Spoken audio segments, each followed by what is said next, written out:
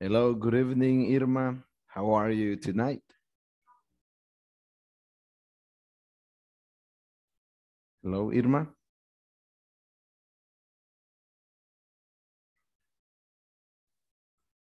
Good evening, teacher. Good evening. How are you tonight? How are you today? Very, very sad. Tired or sad? ¿Cansada? Oh, tired. Tired. Tired. I was tired. Es que escuché como sad. Sad, like triste. I'm very sad. No, tired. Okay. So welcome to the class. Hello, good evening, Hector. How are you? Good evening, teacher. I'm fine. And what happened yesterday? I didn't see you yesterday. What happened? I work very later. Okay. And the traffic is very, very hard yesterday. Oh, okay. I don't know if you watched the video, the recording video, the one that we did yesterday. Did you watch the video? No, teacher. No, I can't. Okay. So no worries. So hopefully tonight, you can. You can, because we're gonna do an activity right now at the very beginning. Hopefully, you can see what we did yesterday. Okay. So okay. welcome, Hector. Okay. Welcome, Mayra. Hello. How are you today, Mayra? Good. And you? Oh, nice. I'm fine. Thank you. Okay. Okay. What's new? ¿Qué de nuevo? Tell me. ¿Qué de nuevo? In the moment, on the drink coffee. Oh, you're in the office now? Oh, coffee. You are drinking coffee. Drink coffee. Okay. So, do you like coffee? Yes, I like coffee. Okay. Nice. I like coffee too. Indeed, I was about to drink some coffee, but I feel like I had drunk too much coffee. I have drunk like 2-3 cup of coffee, so I guess it's too much coffee, too much caffeine. That is not too much, teacher. But this is the thing. You know, after I finished this class at 10, I had to wait almost an hour, because the recording it's downloaded. It's being downloaded. So it's sometimes, every day I gotta sleep around 11:15, 11:30.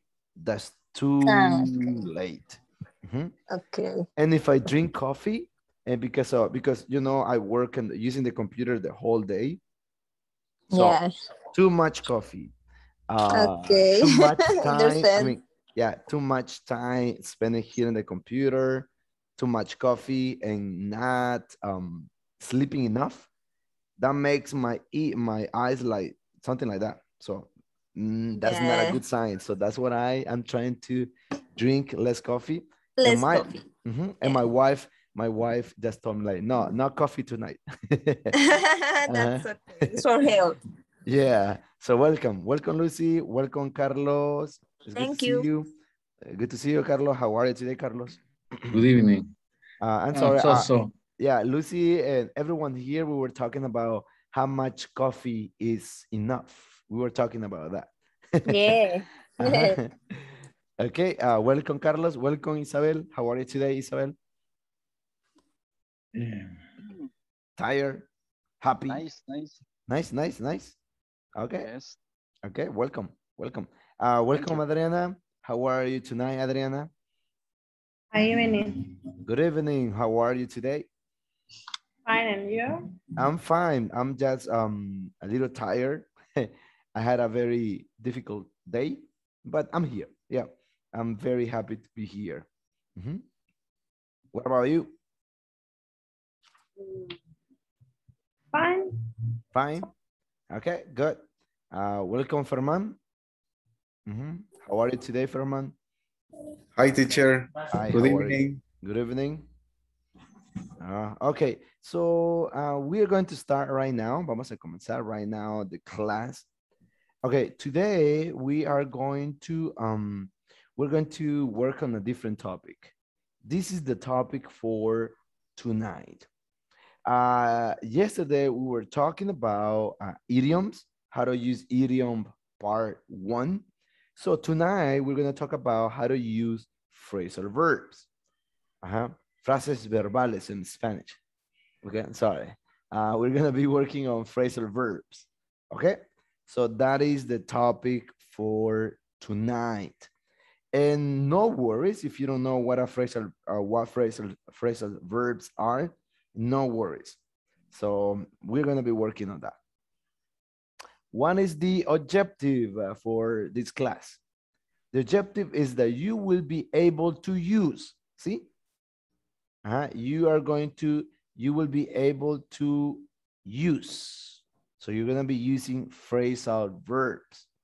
Probably, as I just mentioned, probably you don't know what a phrasal verb is, but no worries. So at the end of this class, you're going to be basically working on using phrasal verbs. Okay. Entonces vamos a la fecha. Vamos a ver. Who can tell me what date was yesterday? I need a volunteer. ¿Qué fecha fue ayer?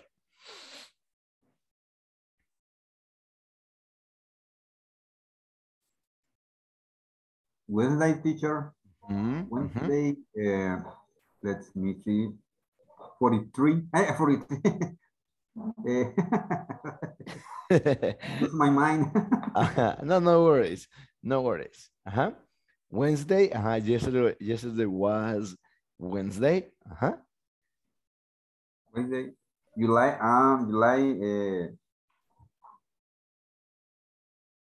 13th. 14. Yeah, 13th. 15. 2022. Yes, 2022 or 2022. Okay, thank you. Thank you so much. Okay, thank you. Hector, what about today? What about today? I need a volunteer for today. Today is Thursday, July 14, 2022. Excellent. Thank you. Yes. Today is, by the way, just a historical fact.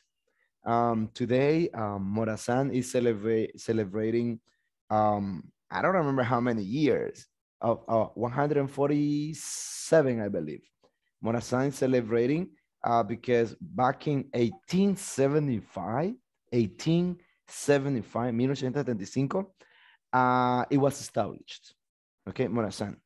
And if you don't know about Morazan, the name, it's because of Francisco Morazan. I don't know if you knew that, but if you didn't know, well, that is a historical fact, un hecho histórico. So today in San Francisco Gotera, people were celebrating with what?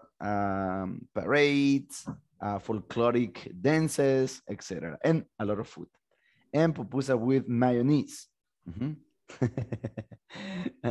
Okay, thank you. Today is. Okay, what about tomorrow? Vamos a ver, mañana. ¿Qué fecha será mañana? Tomorrow is payday, teacher. Oh, tomorrow will be, okay? Tomorrow will be. Will be payday. Payday. You mean pay, like money? Oh, good for you that you are paid by weekly. In my case, I'm paid monthly. So not money until the end of the month. Pero qué bueno si ustedes les pagan bi-weekly, like cada 2 semanas, like, you know, like quincena.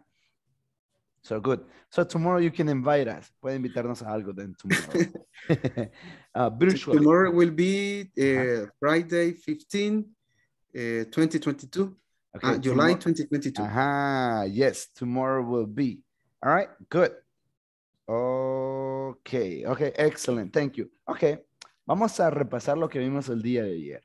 ¿Qué vimos ayer? ¿Alguien recuerda qué vimos el día de ayer?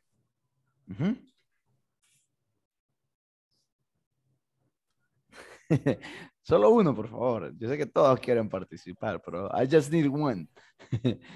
Only one, please. talk about idioms.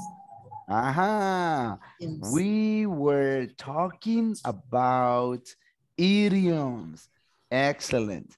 Can you tell me, vamos a ver, can you tell me some example of idioms? What kind of idioms or which ones did we learn yesterday? What idioms? Piece of cake. Ah, piece of cake. Okay, good. What other one? ¿Qué otro? Walk on air. Ah?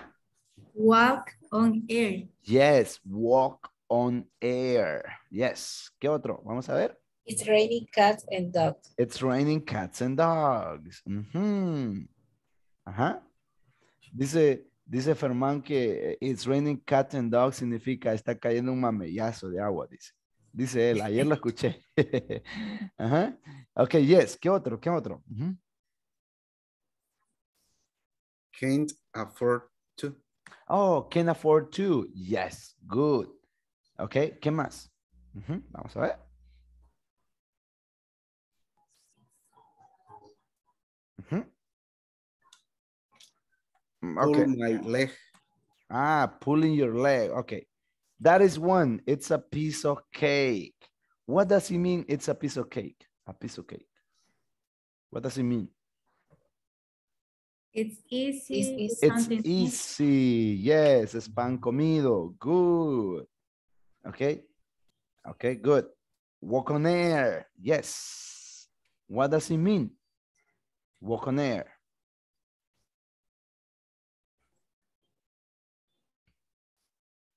¿Qué significa? Vamos a ver. Walk on Yes. air. Very, very happy. Very, very happy. Okay. Ahora les voy a enseñar, bueno, no, les voy a, ahorita me acabo de recordar de uno, y es the opposite. El opuesto de eso en un idiom. Por ejemplo, si está feliz, el otro sería estoy triste. ¿Cómo creen que se dicen estoy triste, pero en un idiom? Vamos a ver, ¿será que alguien sabe? ¿No? Ok. Aquí se lo escribo en el chat. Miren.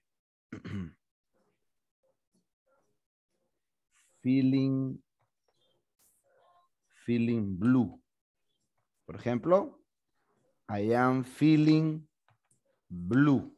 No es que se siente azul, sino que usted se siente triste. Okay, so it's the opposite of walking on air. Okay, feel blue. Por ejemplo, puedo decir, I don't know, María feels blue. María is feeling blue. Ahí está, miren. María is feeling blue. Toño, vamos a ver. Toño is feeling blue. Toño está triste. María está triste. Yo estoy triste. I'm feeling blue. María is feeling blue. My friends, ¿sí? My friends are feeling blue. Sí, It's opposite in El Salvador. it's the opposite. Dice, but today, todo blue. Todo blue. Ah, ¿en Todo serio? azul. No había escuchado eso, Sí. todo blue. ¿En serio? Todo ¿Qué es? blue. Para decir que todo está bien. Todo. Ah, I didn't know that. Pero, va, no sabía eso, pero wow. Ok. Ok, todo blue. Ajá. ¿Cómo te sentís hoy? Todo blue, vos, todo blue. I didn't know that. Ok. Ajá. Me están enseñando algo nuevo. Is the same with the, con el refrán, el que quiera azul celeste que le cueste. Oh, ok. O sea, azul celeste, todo bien, vea. Ajá. Ajá. El que quiera azul celeste, que le cueste.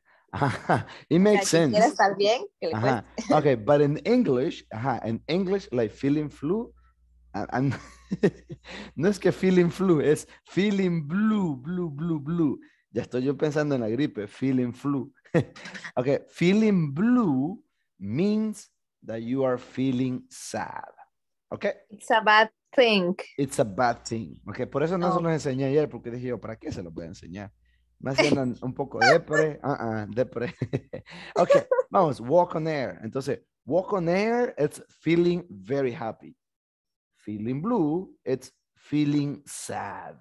Ok, vamos al siguiente. How about that one? To tie the note. To tie the notes. What does it mean to tie the notes? Cuando se casan. Cuando se casan, amarrarse, se amarró. To tie the knot. Yes, amarrarse. Okay, next. Vamos a ver next. Let's see next. Oh, you know that one, right?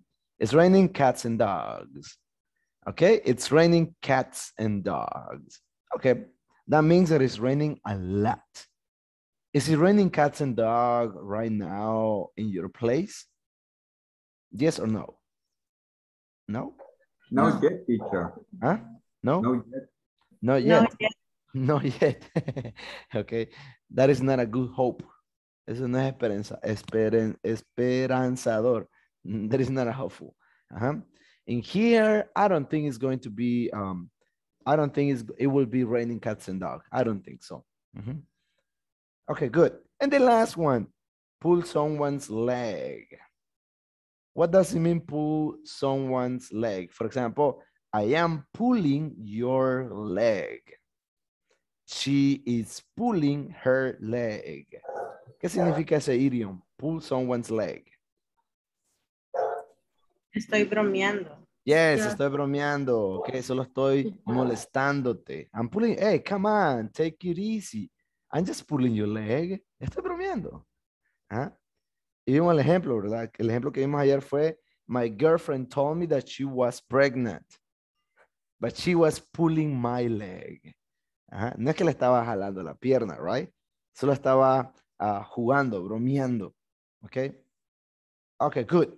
Also, we kind of worked on this one, on these idioms about sickness. Y esos están en la página, let me see, I think it's page 33, I believe. Página 33 del manual, just in case, okay? What is the first one? As sick as a dog, like, I feel as sick as a dog. Ajá, ¿qué significa eso? As Very sick. very sick. Very sick. What about under the weather? Under the weather. That all people is sick.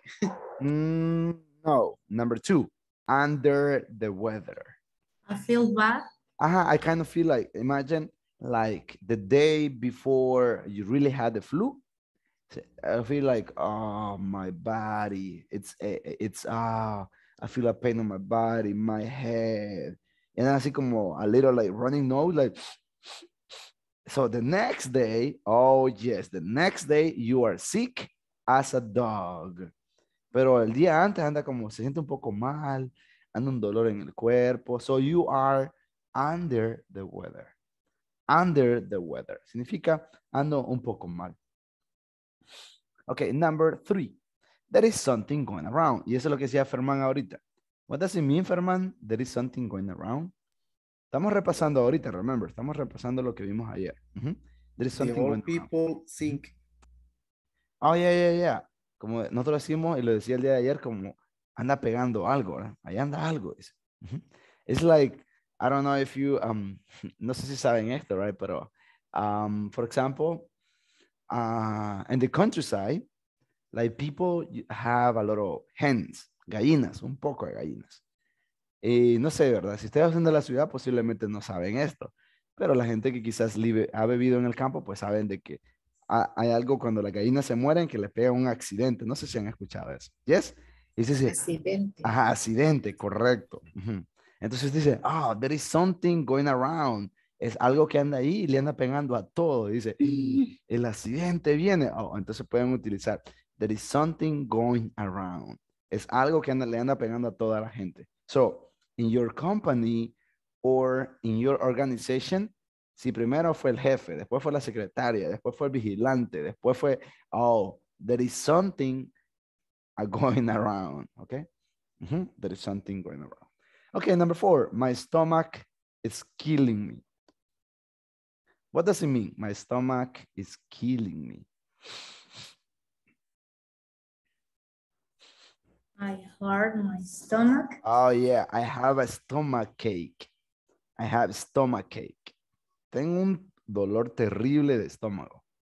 No es que el estómago lo esté matando, ¿verdad? Le dije, este dolor de cabeza me está matando. No es que la está matando, sino que le duele demasiado.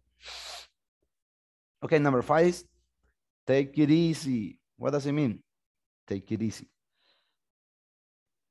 Relax. Relax. Tranquilo. Calm down. Take it easy, my friend. Everything is going to be all right. Take it easy. No worries. Don't panic. Calm down. Take it easy. Okay, number 6. Can afford to. Very expensive. Well, in this context, en el contexto que lo vimos el día de ayer, it's I don't have time. Por ejemplo, dice, yo les daba el ejemplo, ¿verdad? Si ustedes están enfermos y alguien dice, hey, please don't come. Dice, you know, I have a lot of work. I can't afford to miss a day in my workplace. I can afford. Es como, I don't have time. I can afford to. Okay. Number 7, call in sick. Call in sick. What is that? Call in sick.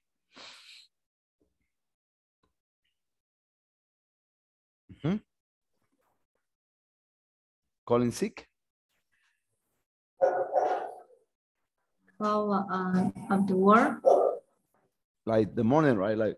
Like hello, boss. Está hablando con el jefe. Hello, boss.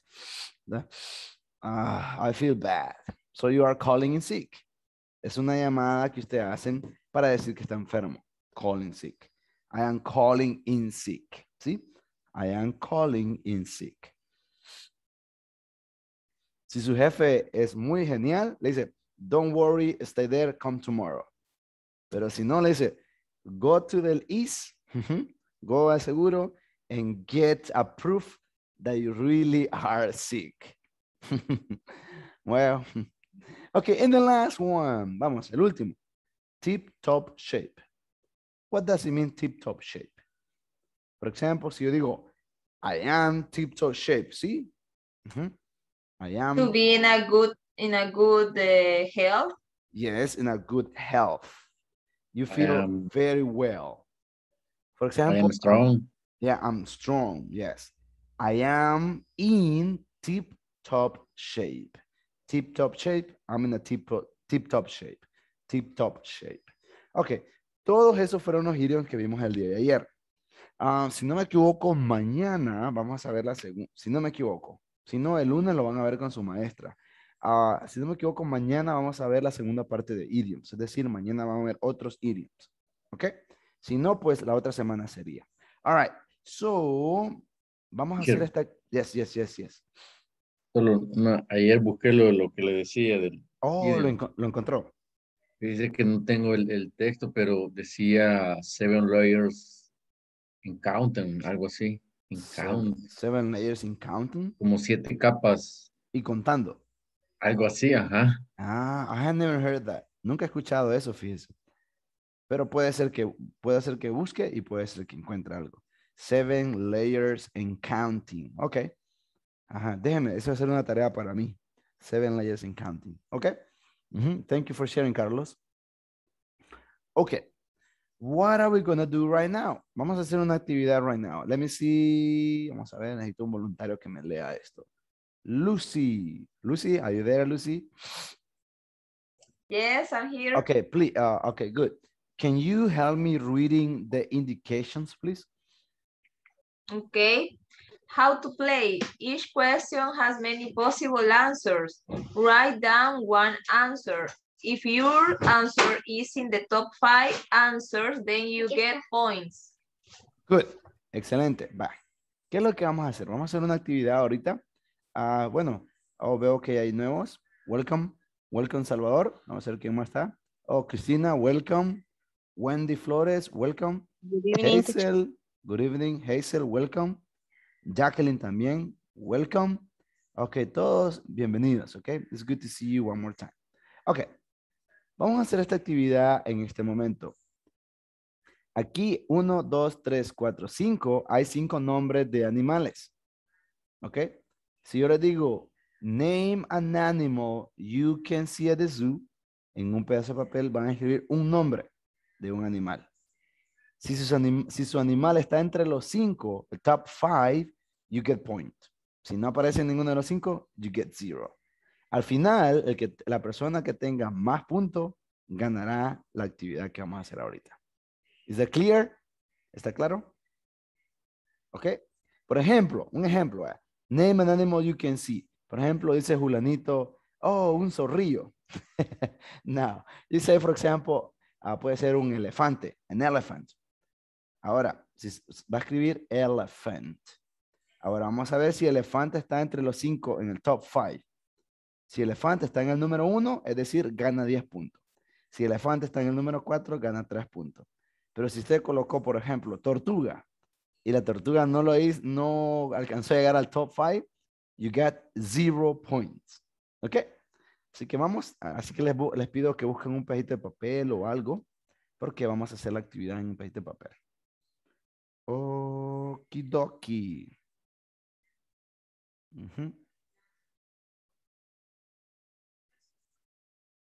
Ok. ¿Estamos ready? Sí, ok. Ustedes díganme, teacher, I was born ready. Nací listo. I was born ready. I was born ready. Ajá, that's the attitude. Ok. Ready. Vamos al primero. Ok.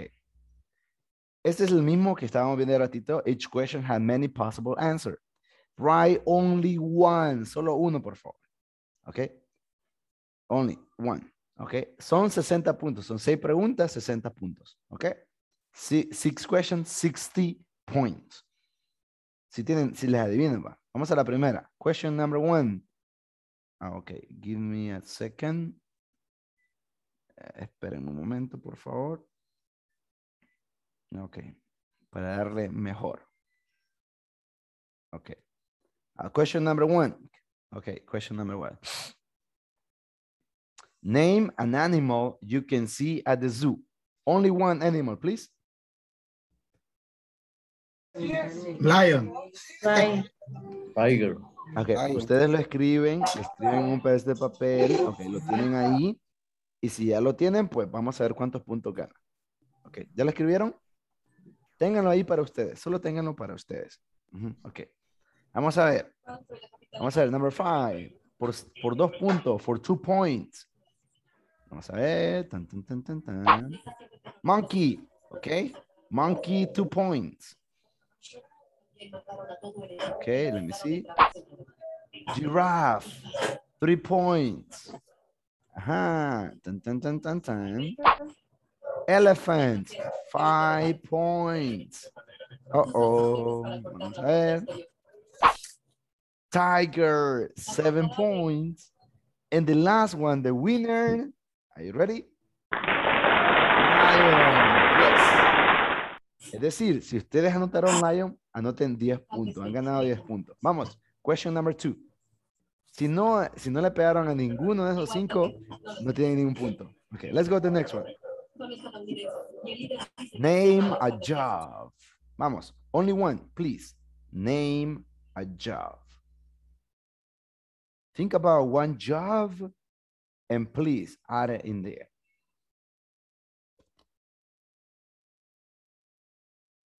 Okay, ready? Ready? Okay, vamos. For 2 points. Architect. Okay, architect. 3 points. Nurse. Okay, nurse. 5 points. Engineer. Engineer, okay? 7 points. Doctor. Okay, doctor. And the last one, the best profession ever.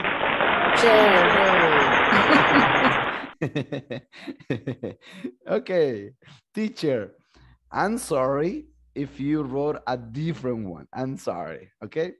Vamos, question number 3. Question number 3. Name a delicious food. Tan, tan, tan. Vamos. Name a delicious food. Escriban ahí, por favor. La comida favorita. O una comida deliciosa. That you think. Ok, vamos. 2 points. ¿Terminamos?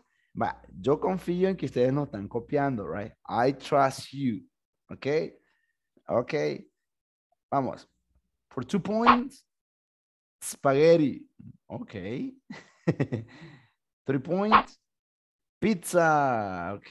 Pizza. 3 points. 5 points. Hamburger. Ok. Hamburger. 7 points. Chicken. Okay. And the last one, the winner, the best food ever. Tan, tan, tan, tan, tan. Pupusas. Okay. Pupusas. I don't know if you got pupusas. You should have written pupusas. Okay. Vamos a la question number 4. Vamos. Son 6. Faltan 4, 5, and 6. 3.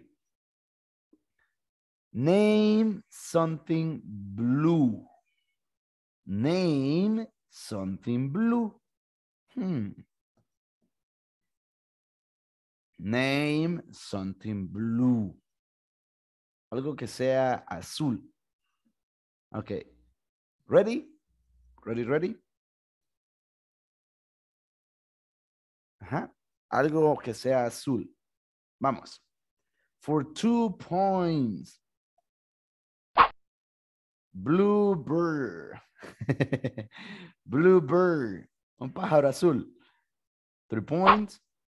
Jeans. Ajá. Jeans, the blue jeans. Por eso se llaman blue jeans, right? Jeans. Ok.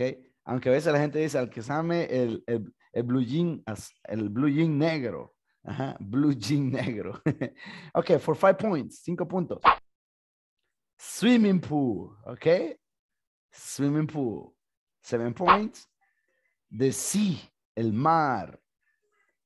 And the last one, the winner is the sky. El cielo, the sky. Okay. Good job. Vamos. Number 5. Name a room in a house. Que por cierto, estamos practicando vocabulario ahorita. Name a room in a house. Name a room in a house. Name a room in a house. Vamos, 2 points. Dining room.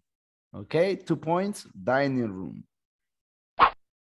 Bathroom, 3 points. 5 points. The kitchen. Ajá, the kitchen. 5 points. Vamos a ver 7 puntos. Bedroom. And the winner is the living room. Okay, living room. Okay, living room. Okay, the last one. Vamos a jugar la última. The last question. Name a favorite day. Name a favorite day. Think careful, please. ¿Cuál será el día favorito? Ajá, vamos a ver. Name a favorite day. Vamos. For 2 points. Monday. Nobody likes Monday. Okay. 3 points. Thursday. Okay. Thursday. 5 points. Friday. Ajá. So you know, ya saben cuál está el primero y segundo, I think. 7 points. Saturday. And the winner is Sunday. Ok. All right, vamos. Ahora sí, cuéntenme los puntos y vamos a ver who is the winner. ¿Cuántos puntos? El ganador debe de ser tanto de 60 puntos. Tanto de 60 puntos. How many points? 37, teacher. What? 27. Okay, Ferman dice 27. 30. Oh, 37. 37. 25. Okay, Carlos, 25. 41. 50. 50. Who said 50? 50, yeah. 50. Salvador, is that you, Salvador? Yeah, 50. 50. Ok, va ganando Salvador. Ok, 50. Vamos, ¿cuántos puntos tiene? 28. ¿Ah? 28. 28. Ok. ¿Qué más? 49. 49. Uf, very close. Very, very close between Cristina and Salvador. Ok. Ajá. Somebody else? ¿Quién más? Ajá, ¿alguien más? Ok. I think Salvador is the winner. Congratulations, Salvador. Good job. Ok, congratulations. Ok. Creo que ya se estresaron un poquito, así que vamos a entrar con todo a la clase en este momento. All right. It's time to call the attendance. Please listen careful because I'm going to call your name. Ok, vamos. Sería Adriana María. Adriana María, are you there? Adriana? Present. Good. Carlos Ernesto? I'm here. Okay, good. Cristina Edith? Present. Good. Cynthia Arabella? Okay. No está. She's not here. Daniel Freddy? Daniel? Not here. Elsie Noemi? Present, teacher. Thank you. Ferman Alexander? I am here. Thank you. Hazel Sarai? Hazel? Hazel, are you there, Hazel? Okay, she's not here. Héctor? Present. Good. Irma Beatriz? Present. Thank you, Irma. Isabel? Present, teacher. Thank you, Isabel. Jacqueline? Present. Thank you, Jacqueline. Carla Raquel?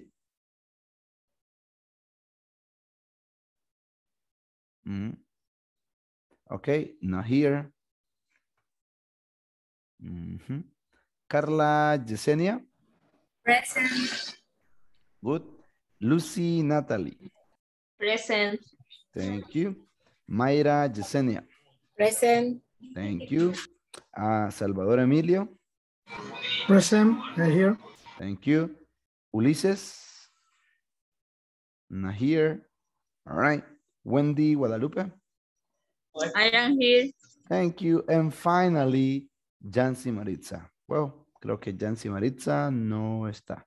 Ok, el día de hoy, ayer se quedó... ¿Quién fue que se quedó ayer? Lucy fue. ¿Usted se quedó ayer, verdad, Lucy? ¿Lucy? No. ¿Quién se quedó? ¿Carla Yesenia fue? ¿O quién fue que se me quedó ayer? ¿Quién se quedó ayer? Los 10 minutos, ¿se recuerda a alguien quien se quedó ayer o alguien que me ayude a... Sí, creo que una Carla se quedó. Carla Yesenia creo que fue, o Carla Raquel. Porque Carla Yesenia se quedó la vez pasada, entonces se quedó Carla Raquel, si no me equivoco. Ok, anyway, entonces hoy le tocará a Lucy. Lucy. Ok, teacher. Sí, recuerden de que la próxima semana las que no han pasado van a pasar, así que si ustedes saben son un grupo de 20, son 20 alumnos y son 20 clases, es decir, todos van a pasar en su tiempo. Así que en este día le toca a Lucy Natalie, ok? Thank you, Lucy. So you stay there at the end of the class for 10 minutes. Okie dokie. So now it's time to begin with the lesson that we have for tonight. It's a very interesting lesson because this topic is very interesting and I hope we can learn and have fun tonight with this topic.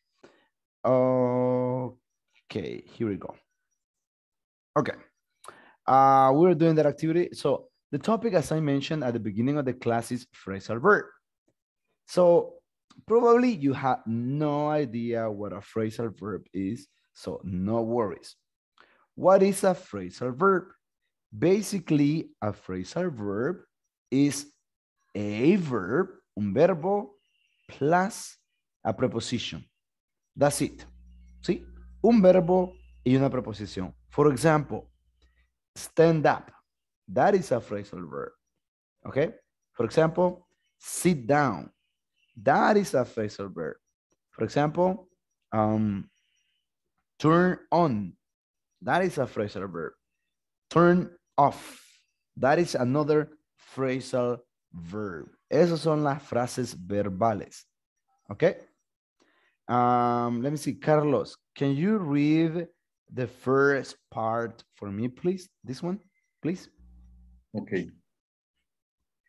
A phrasal verb is a verb plus a preposition, which creates a meaning different from the original verb.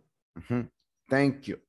Yes, as I mentioned, a phrasal verb is a verb plus a preposition.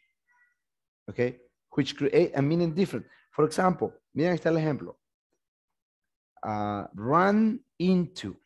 I ran into my teacher at the movies last night.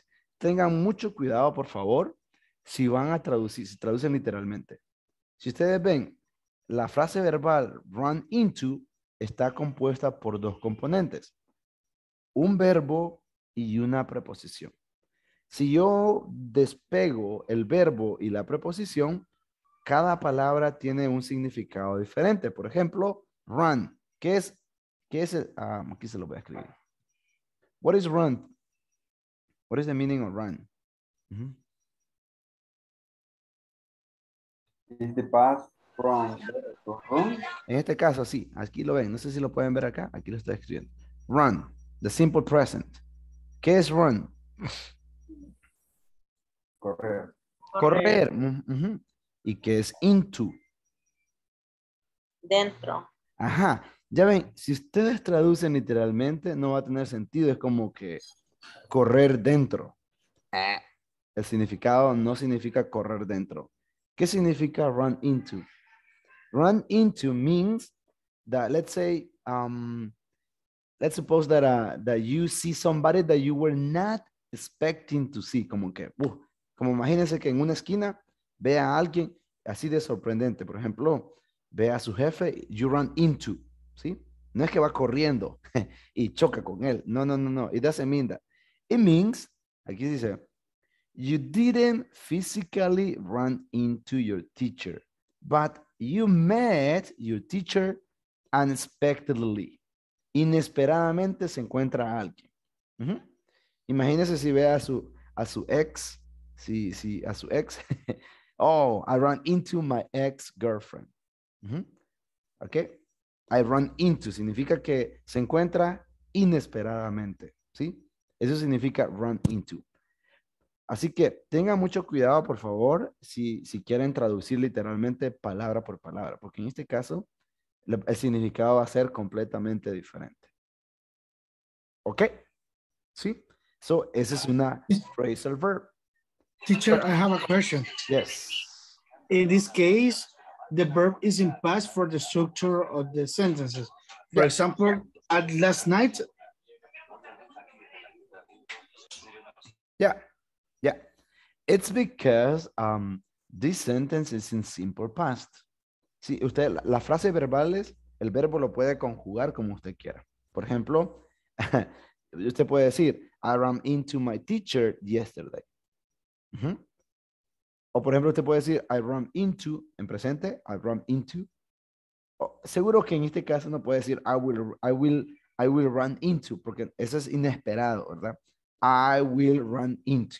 Pero las frases verbales pueden ser conjugadas con todos los tiempos. Ok. Good question, Salvador. Thank you for asking. Vaya, usted me puede decir, teacher, ¿y cuántas phrasal verbs hay? Es infinidad de phrasal verbs. Infinidad. Este es un ejemplo nada más. Miren, esos son phrasal verbs. Recuerden, A phrasal verb is a verb plus what? Plus a preposition. ¿Ok? Vamos a ver uno por uno. En este caso son unos ejemplos de muchísimos. Si usted se mete a internet y quiere encontrar, por ejemplo, phrasal verbs with take, y le va a salir take over, take on, take down, take it, take into, infinidad, take after, etc. Estos solo son unos ejemplos. ¿Ok? Estos son unos ejemplos. Miren. Cut off. What is cut off? To interrupt a telephone conversation. Imagínense usted está hablando and somebody cut off. Lo corta, I'm sorry. That is cut off. Cut off. Cut off. Cut off. Okay, what about get through? Okay, get through. That means to succeed in speaking to somebody on the telephone. Oh, I got through. Hablé con alguien exitosamente. Hang on. Hang on. Significa wait. Claro, usted puede decir, ¿verdad? Hey, wait for me. Wait for me. But if you want to sound like more native like, let's say more like English, so you can say, hang on, hang on. Espérame, ¿verdad? Si está hablando con alguien, hey, you know what? Hang on, hang on. Hang on. Meaning, wait. Significa wait for a short time. ¿Ok? Así que si ustedes dicen, no, yo voy a utilizar wait, teacher. Okay, that's fine. You can say Sure. wait. Yes. Teacher. Hang on is equal hold down. What's up? Hold on. Yeah. Hang on and hold on is the same. Yes. Okay. Aquí está en pink color right here. Hold on. Hold on. Hold on. See? Hold on. Okay. Hang up. Look at this one. Hang up. Ya significa que colgar. Hey, you know what, bro? I gotta go because I need to hang up. See? I'm going to hang up. Voy a colgar. I'm going to hang up. See? Okay, hang up. Call back. Miren. To telephone somebody again or in return. Oh, I have a missed call. Tengo una llamada perdida. I'm going to call back. ¿Sí? Call back. ¿Sí? En pick up. No es el carro. Aquí no me van a confundir. Oh, el pick up. Ah, ese es el carro. No. The pick up means to answer a telephone call. Responder una llamada. Pick up. ¿Sí? Teacher, Yes. I have a question. Pick up no es también como recoger. Yes. Ah, that's another secret that you just revealed. A phrasal verb has different meanings. A lot of meanings. The thing is, you gotta be very careful to see what is happening. What is the context to know what is the meaning that you need to use about that phrasal verb. For example, in this situation, imagine at home, just imagine at home. Me imagino que los que tienen niños, you know what I'm talking about. Yeah, at home, you see a lot of toys. Wow, it's a mess. Es un desastre tremendo. And there are a lot of toys, a lot. And say, come on, Bobby. Supongamos que Bobby se llama su hijo. Bobby, pick up the toys. ¿Sí? Pick up the toys. Ahí sí se utiliza, Ferman, recoger. Pick up. Pero if you are talking about a conversation and then the telephone is ringing like Lilo, Lilo, Lilo, Lilo, and then, hey, please pick up the phone. Oh, entonces en este caso no es que va a recoger el teléfono, sino que va a contestar el teléfono. ¿Sí? Ok. As unfortunately, no hay como digamos como una regla para saber qué es el contexto. El contexto me dice cómo lo voy a utilizar. Va. Put through. Entonces, put through means to connect by telephone. Hey, please put me through. Put me through. Hello, hello. I can see a girl over there. Okay. Okay, speak up. ¿Qué significa speak up. No es que significa, ¿verdad? Hablar arriba. No, no significa eso. No significa hablar arriba. Significa speak up. Hable más fuerte. For example, in my case, I have a problem. I speak up all the time. Yeah, I speak up all the time. Yo hablo muy fuerte. I speak up. Oh, what about break up? Break up. It's to become inaudible over the telephone. También break up significa también en este contexto, también puede utilizarse en otro contexto, podría ser como terminar una relación. Ok. Y el último pues es hold on. Ok. Hold on. Okay. Do you have any question? ¿Alguna consulta?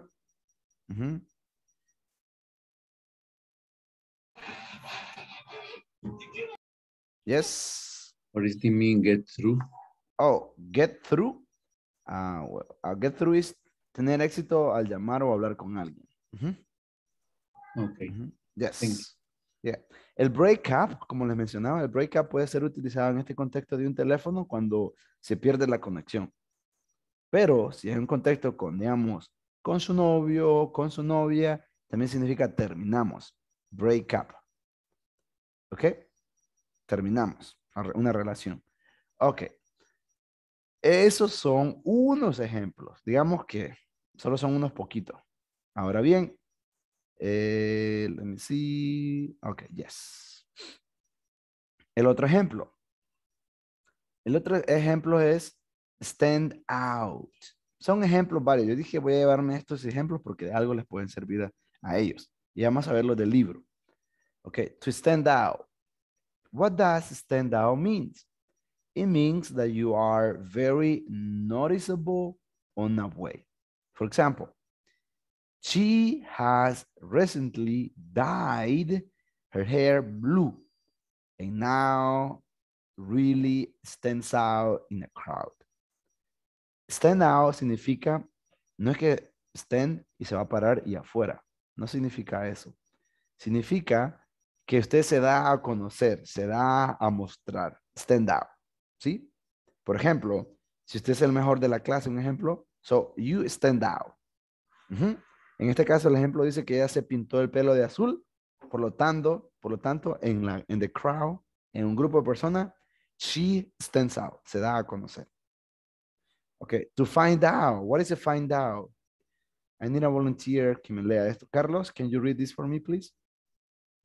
Find out. Okay, to find out.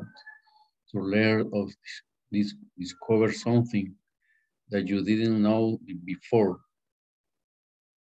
Visit the link below and find out about two online English courses I offer. Yes. Si ven, sí, lo mismo, ¿verdad? Find significa encontrar y out significa afuera, entonces no tiene ninguna conexión. Pero si van ambos, significa averiguar, find out, o dar a conocer algo, o encontrar algo, ¿sí? To learn or discover something that you didn't know before. Miren el ejemplo. Visit the link below and find out about the online English course I offer. ¿Ok? Este creo que sí lo saben. Knockout. Especialmente en la pelea, le pegan una patada aquí y knockout, le dieron un knockout. Ajá. ¿Qué significa knockout? Fuera de combate. Ajá. To make someone unconscious. Lo dejan inconsciente por un rato. Le pegaron un solo acá en la cabeza. You knock out. Ajá. ¿Sí? Knock out. ¿Ok? And to die out. ¿Qué significa to die out? To cease to exist and eventually disappear. ¿Ok? To die out. Ok. ¿Qué vamos a hacer en este momento? ¿Ok? Vamos a hacer la siguiente actividad. Ok. Aquí está. Ok. Vamos a trabajar en grupos y vamos a escribir por lo menos una oración utilizando en cada oración una phrasal verb. ¿Ok? Así que vamos a escoger, tenemos 1, 2, 3, 4, 5, 6, 7, 8, 9, 10. De las 10 vamos a escoger 4. ¿Ok? Solo 4 nada más. El que ustedes crean que pueden mejor y lo vamos a trabajar en grupo. Así que, por favor, si ustedes pueden tomarle fotografía, pues yo se los agradezco y lo comparten. Si no, pues voy a darles el permiso para que compartan pantalla. ¿Ok? Si lo pueden, si no, pues tomen foto, lo mandan al WhatsApp group y lo pueden ver. ¿Puedo poner el anterior, porfa, please? Ok. Okay, a moment. This one? This one? Yes, Okay, good. ya. Okay, Thank good. you. You're welcome. Okay. Vamos a hacer los grupos entonces. Grupos de 4 oraciones. Así que trabajen colaborativamente, 4 oraciones, las escriben y vamos a regresar en unos, ¿qué? 5 minutos. Y van a mostrar las oraciones, cómo las han utilizado. ¿Ok? ¿Estamos claros ahí? Yes, si no, pues ahí yo voy a ir grupo por grupo orientándoles. Ok. Grupos de 4, let me see. Ok. O grupos de 5, pues no, it's not a big problem. All right.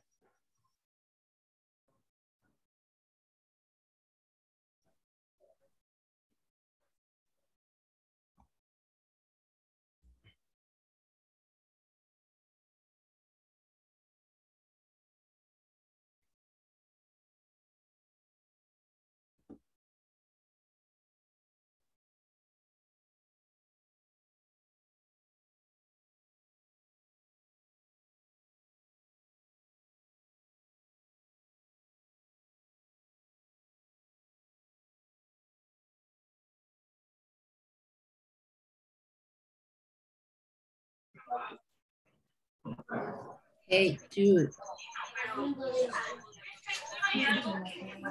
Dice, Ya lo tengo. Por supuesto. speak up. Ok, hay que hacer una oración cada uno, ¿verdad? Ajá. Cualquiera. Sí, Sí, cualquiera de los 10 dijo. De las 10, elijan 4, solo 4. Y alguien las escribe y las va a compartir luego. Va a compartir las 4 oraciones como grupo. Ustedes eligen, por ejemplo, quién las va a leer. Ok. Yo he formulado una. Ok, Por compártala ejemplo, con sus compañeros y alguien la anota. No sé a dónde la van a anotar para que la comparta con sus compañeros. Yo les sugiero que si pueden abrir Word, está muy bien. Si están en una computadora y pueden abrir Word, ahí puede ir alguien escribiéndolas y para presentarlas. That's a suggestion, ¿ok? Okay. ¿Cuál es la oración? solo una expresión. Hey, you, Ajá. speak up. Sí, ok. Only.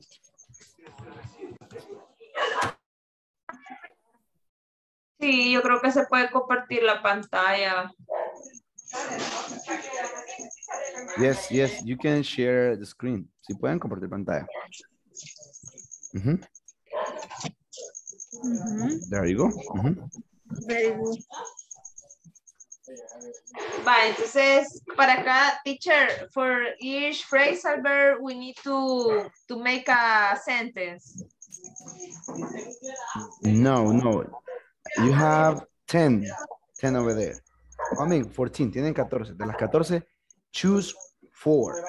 Choose 4. Serían 4. Yes. One sentence per each one. Una oración por las 4. O sea, si son 4, elijan una para... Son 4 oraciones. Ok. Ok. Sentence. First one. It's bad conversation. No le escucho muy bien, fíjense. Así como it's bad conversation, una mala conversación. Ajá, it's a bad.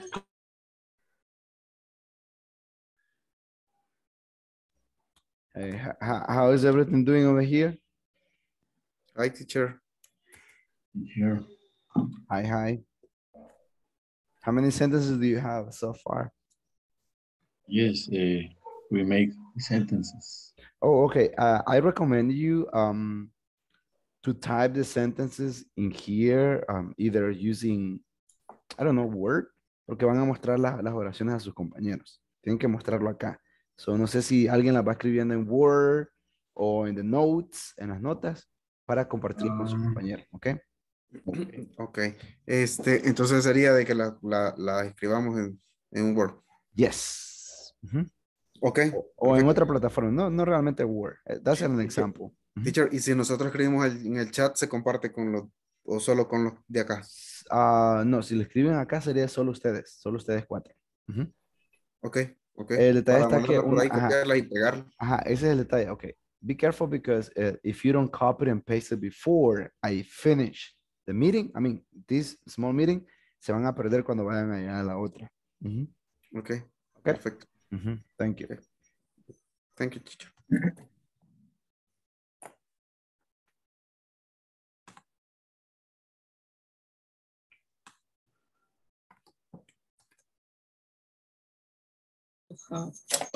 Call, ¿cómo era? Call Es you. cool, cool como el modal verb. Cool. Could you hold on a moment? Entonces podemos poner, please speak up because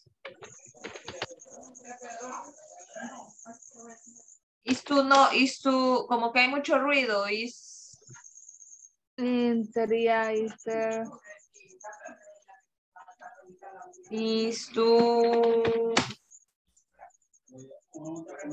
¿cómo se dice, teacher, si hay mucho ruido? Noisy. Noisy. Bullicioso. Ajá, bullicioso. Noisy. I-S-Y. I-S-Y. Noisy. I mean, Noisy. ajá, yes. Why? YWAY.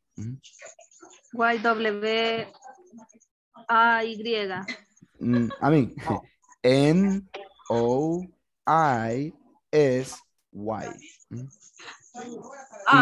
Y, ajá, yes. Ok, para la número 2, just an observation, para la número 2. Lo que le mencionaba, ¿verdad? Ustedes pueden, I mean, number one. El verbo puede ser conjugado como sea. Si ustedes ven, por ejemplo, dice, my friend is hang on in the meeting. Supongo que ustedes están diciendo que mi amigo está esperando, ¿verdad? En la reunión. Ajá. Vale, entonces, pero si yo lo traduzco literalmente, diría, mi amigo está a esperar en la reunión. Es hanging on. Pueden conjugar el verbo, yes, pueden conjugar el verbo, Okay. no importa con qué, el verbo siempre se puede conjugar. Ok. O sea que acá en la segunda, during my conversation, the call, como estamos, digamos, pasado, could. No. Be careful porque cut es el mismo. Cat, es cierto. Exacto. Sorry. Okay. Solo que para saber, saber si es presente, pasado o futuro, pues necesita una expresión de tiempo, a time expression. Por ejemplo, si dice during my conversation, the call cut off, a mí viene que ahorita fue la hora, ahorita. O ahorita está haciendo eso. Pero si dice, por ejemplo, during my conversation yesterday o algo así, eso quiere decir que está en pasado. ¿Ok? Ok. Thank you. Yes. How can I help you? Teacher, I have a question. Break up, no lo entiendo muy bien. Es como tomarse un descanso, algo así. Let me see. Let me double check. Now I'm going to give you the answer. No, it's a breakup. Bueno, en este caso, breakup es cuando terminan en una relación.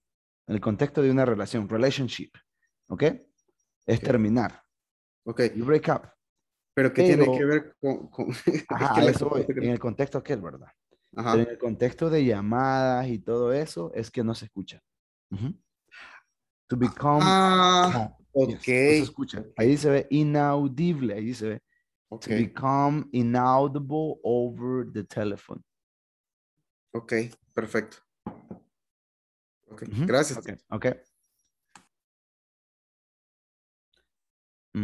¿Quién va escribiendo las oraciones? Ujú.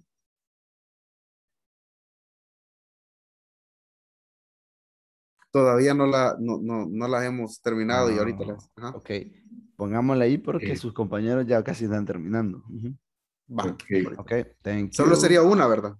No, son 4 Dos. oraciones. 4 4 oraciones. oraciones. Ok, Ujú. perfecto. Es decir, Ahorita mismo. cuatro phrasal verbs, 4 oraciones. Una por cada una.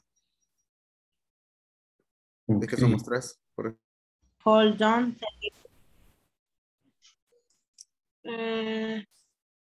Sí, Adriana. 30 minutes. 30 minutes. Hold on 30 minutes. Hold on 30 minutes. Ujú. Okay. Faltaría entonces la última. Ajá. How many do you have? How many do you have? 3? 3, 3. right? Okay, just one more. Okay, one more. Okay. Okay, thank you, thank you. Hay que escuchar. Ah, No sé cuál sugiere usted, Jacqueline. speak up.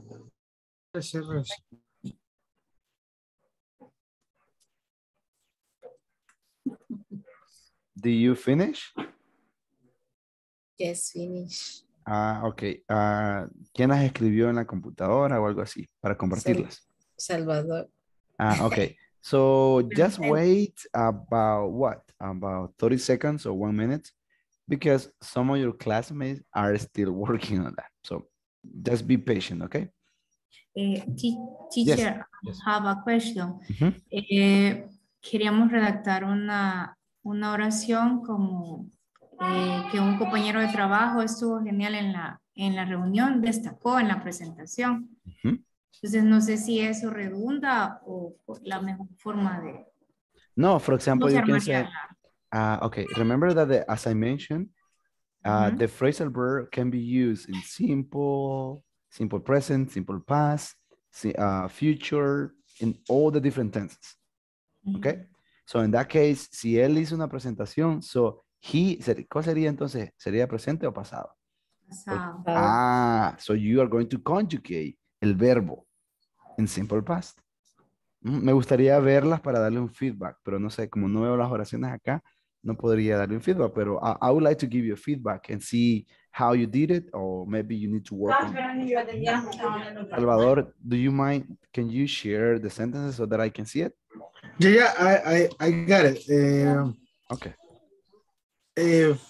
The first sentences is hey, you speak up. Do you, yeah. Do you have it here like in the Word or in the screen? Can you share the screen? I know, I have a notepad. Yeah, that's fine. Yeah, you can share the notepad. ¿Cómo se comparte? Quiero ver. Ahí está en la parte de abajo donde dice, en verdecito dice. Compartir pantalla. Right. Ok. Ahí selecciona notepad y le va a aparecer. Excelente. Ok. ¿Lo ven? Okay, yes. Hey, you, speak up. Okay. En number 2, remember, esa es una pregunta, ¿verdad? La number 2. ¿O es una oración?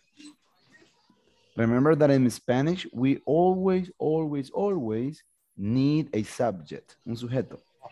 ¿Quién está haciendo la acción? O si es he, she, or it, o si es you, we, o they. En ese caso sería it, ¿verdad? ¿Cómo sería?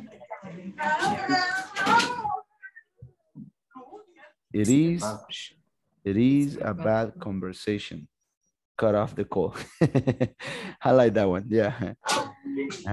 Could you hold on a moment? Good. Could you hold?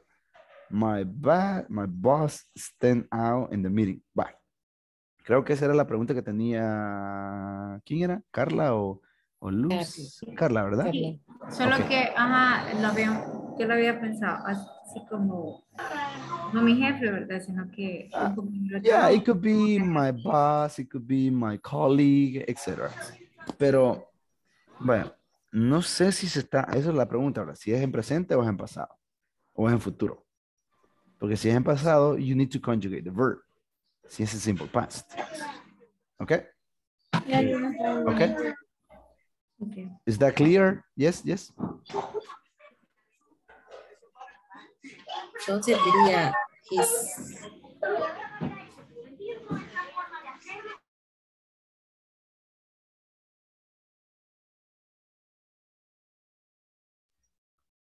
Hello, hello.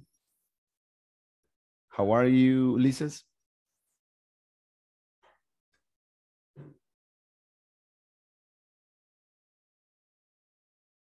Hello, hello, Hazel, Ulises, and Daniel.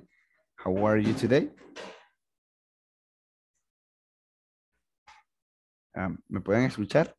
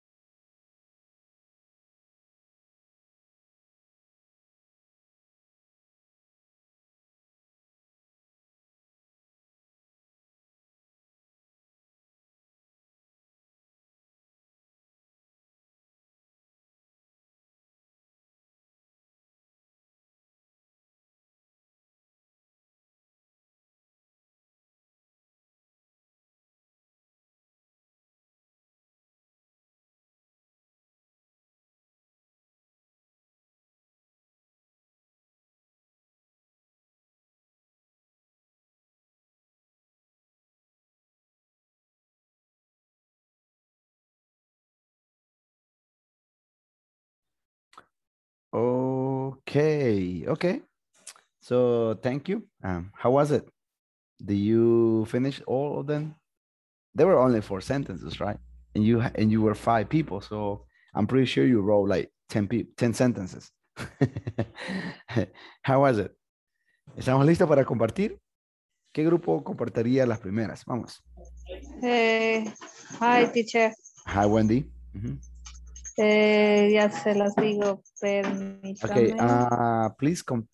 please share the sentences, the screen, so para que las podamos ver acá, las oraciones. Good, Lucy. Lucy.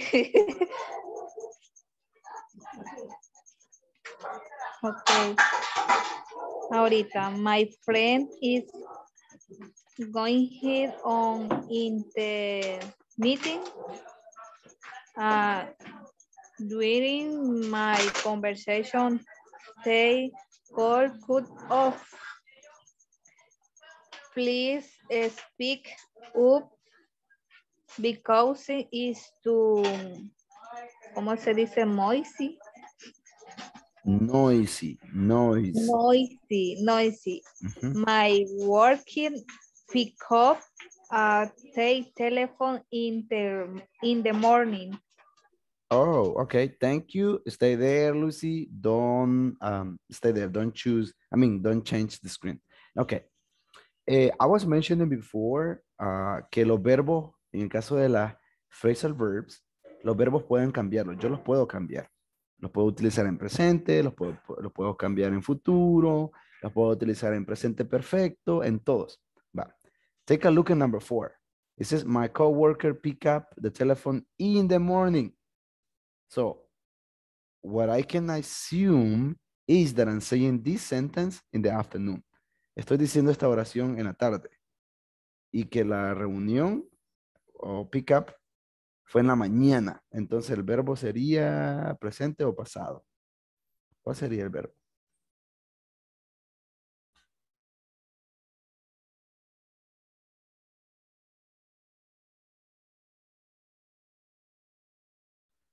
Ajá. ¿Cómo sería el verbo ahí, equipo? Pick up, pick up. Correcto, sería en pasado, entonces sería picked up, con ed. Solo se le agregaría la ed. Ajá, correcto. Okay. Thank you so much, Wendy, Lucy, and who was the other one? ¿Quién era el otro? Cristina and Isabel. Okay, thank you, Cristina and Isabel. Thank you. Great job. Okay, good. Next, el equipo de Adriana. Adriana María.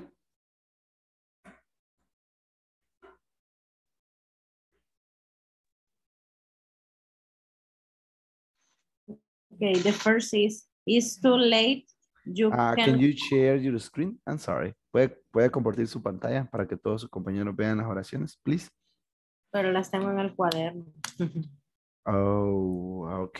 Vaya, la voy a dejar ahorita de último para que las escriba allí o dígale a su compañero que las escriba en Word y me las manda, por favor. Ok. Thank you, Adriana. Thank you.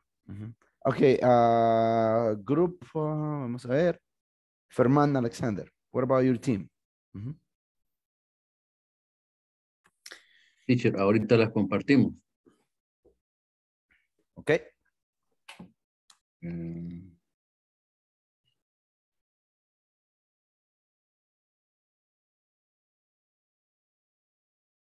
¿Se ve?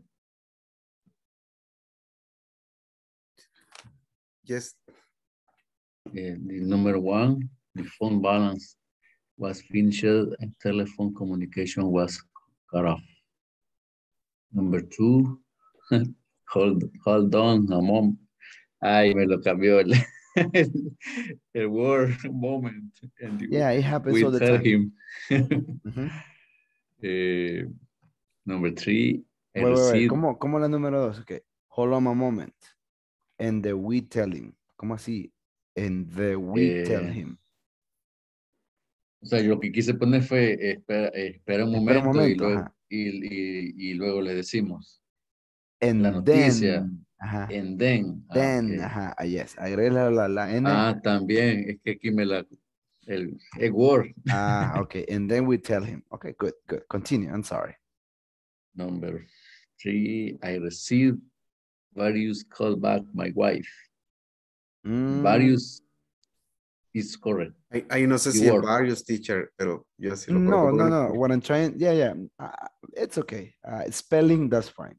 Pero lo que estoy buscando es el significado de la oración. I receive various callback. Recuérdense, callback significa llamar de regreso. La gente dice, ¿no han escuchado las películas? Llamar para atrás, dice la gente. Llamar para atrás.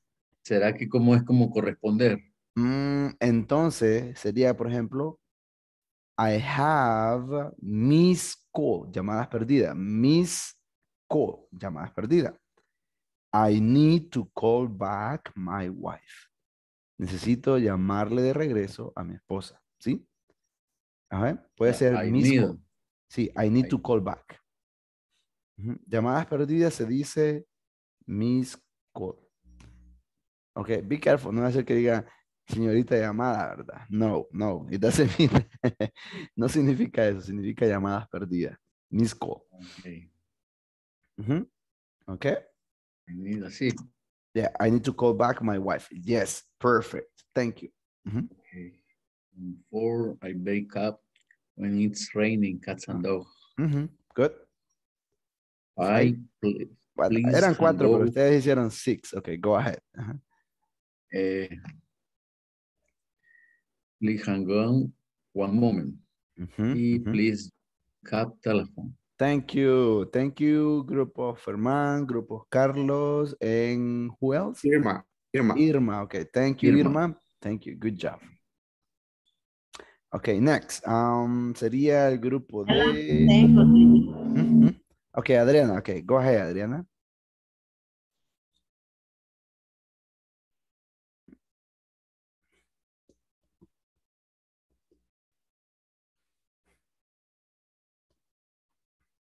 Okay. That's it? Yeah, okay. Can you read them all? It's too late. You can call back tomorrow. Good.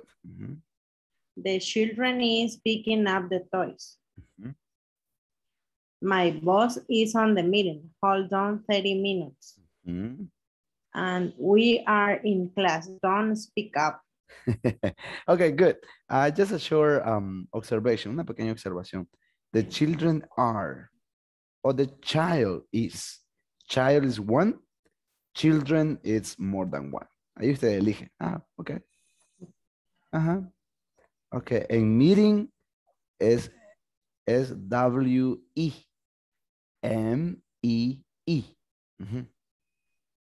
Ajá, excellent. Ok. Y lo demás, pues, hay otros pequeños ahí spelling mistakes, but that's fine. Eso no hay problema. Porque están utilizando muy bien phrasal verbs, and that's what it matters. Ok, thank you, team of Adriana. Who else, Adriana? ¿Quién más? Adriana, thank you. Who else? ¿Quién más en el grupo de Adriana? Oh, Elsie, Noemí, Hazel, and Jacqueline. Okay, thank you. Okay, grupo de, let me see. El grupo de Salvador Emilio de León. Ajá.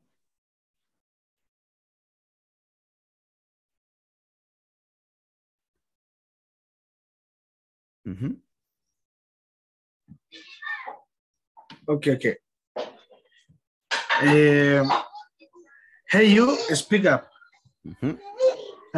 Second is, it's about conversation, cut up the call. Could you hold on a moment? And the last is, he was stand out in the meeting. Ok, lo mismo, ¿verdad? Creo que, no sé si le di el feedback en la última. He was stand up. The verb here. The past stand is. Pero en este caso sería en progresivo si ustedes tienen was ahí. A menos que le quiten he was. Standing out. Ok. Ajá. He was standing out. Ahí sí le creo. NG. Y lo mismo con meeting, ¿verdad? Meeting no es con doble T, sino que es con one T. Okay. Thank you. Thank you so much. Yes. Thank you. Okay. ¿Qué grupo me hace falta? Vamos a ver. El grupo de Isabel. No, ya estuvo. Ese ya estuvo. El grupo de Adriana también ya estuvo. Héctor, Carla también. Ok. El grupo de Salvador Emilio también. Carlos. Ok. Good. Ok. Perfecto. Voy a pasar asistencia en este momento. Please listen carefully. Okay. I'm going to call out your names right now. Ok. Adriana María. Present. Carlos Ernesto. Present. Cristina Edith. Present. Cintia Arabella. No here. Daniel Freddy.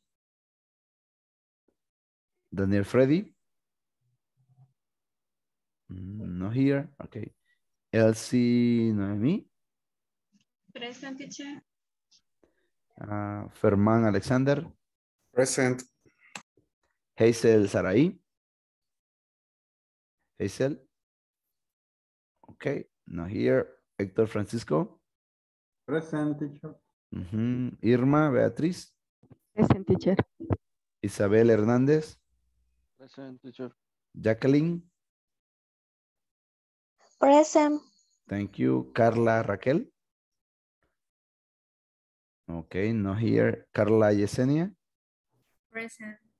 Thank you. Lucy Natalie. Present. Thank you. Mayra Yesenia. Present.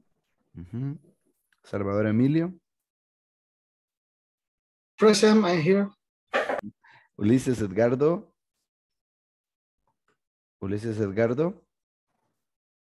No here. Wendy Guadalupe. No here. Okay. And Jancy Maritza. No here. Okay, good. Okay, vamos, in this moment, we're going to work on the book. Vamos al libro, please. Go to page 34. Vamos, page 34. I'm gonna share right now my my screen. Okay, give me a second, please. Deme un segundo. Okay, remember that we're talking about what? We're talking about some, give me a second, please. We're talking about phrasal verbs, okay? Entonces, el libro en su página 34 van a encontrar phrasal verbs. Okay, let's listen to this conversation, please. Listen to me y luego vamos a discutir el significado de las phrasal verbs. Okay. Ahí dice, listen to your teacher, read the conversation, then practice with a partner. I'm going to start reading and then vamos a hacer lo mismo que hicimos el día de ayer. Vamos a practicar en parejas. ¿Ok? O tal vez lo hacemos acá, todos juntos. Dave, Tom, I need your help. Can you pass me that spanner, please? I need to tighten up the screw. Sure, here you go. Thanks a lot. Look, did Kit clean up the room before he left? Yes, he did. I know he did because I asked him to switch off the power. Great. By the way, did you call up the electrician? The engine doesn't stop to turn off. And now we have a problem. Yeah, I think that if you don't oil it regularly, it will seize up eventually. That's correct. Okay, vamos. Please, revisen y díganme if there is a new word, alguna nueva palabra over there. Any new word? Tighten. Oh, tighten up. This is tighten up. Let me see. Okay, imagine this is loose, algo que está flojo y comienzo a tighten. Bueno, ¿Ah?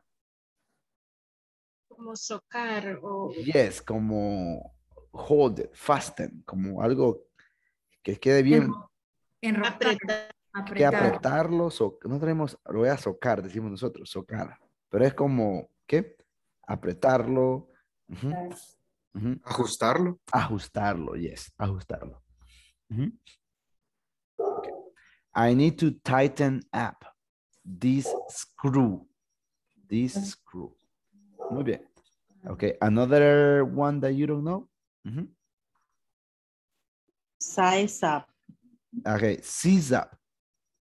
Seize up. Okay, is this? Yes, I think that if you don't oil it regularly, it will seize up. Stop working. Va a dejar de funcionar. Seize up. Stop working.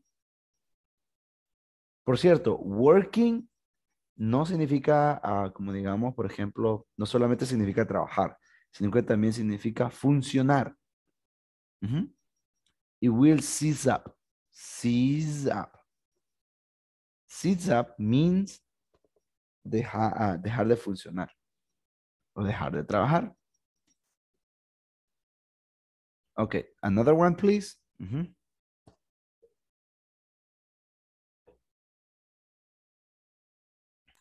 Spanner, teacher.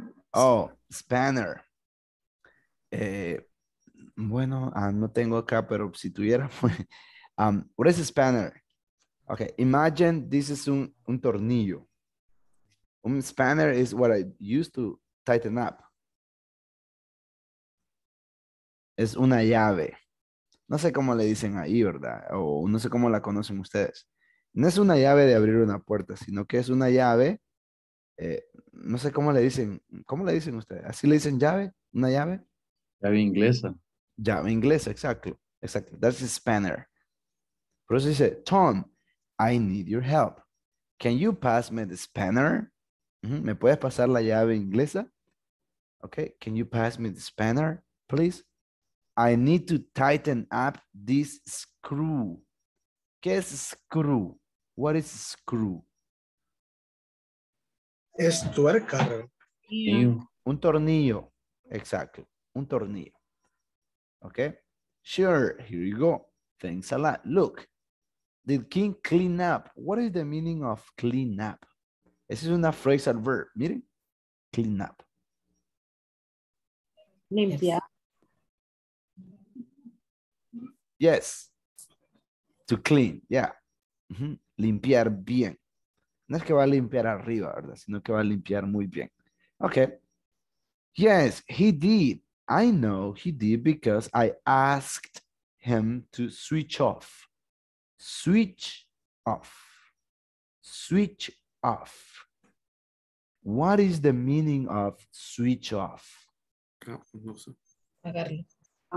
Yeah, it's No, a apagar. it's a It's similar to synonym. off. Turn off, exactly. Yes, it's a synonym for turn off. Okay. Great. By the way, do you call up? What is call up? Call up. Do you call up? The electrician? Llamar. Yeah, llamar. To make a phone call. Yeah, call up. The engine. What is the engine? Engine. The engine. Motor. El motor. Good. The engine. Yo creo que para muchos este vocabulario les está sirviendo muchísimo. Para los que trabajan en el área de maquinarias, fábricas. Okay. The engine doesn't stop to turn off. Turn off, you know that is like turn off. Apagar algo. Turn off. And now we have a problem. Teacher. Yeah. Yes. Turn off, saying switch off. Exactly. Yes. The Okay. same. Okay. Yeah, I think, estoy leyendo el último de Tom. Yeah, I think that if you don't oil, bueno, lo bonito de inglés diría, si le puedo decir bonito, es que muchas veces una palabra en inglés tiene diferentes significados. Por ejemplo, oil. What is oil?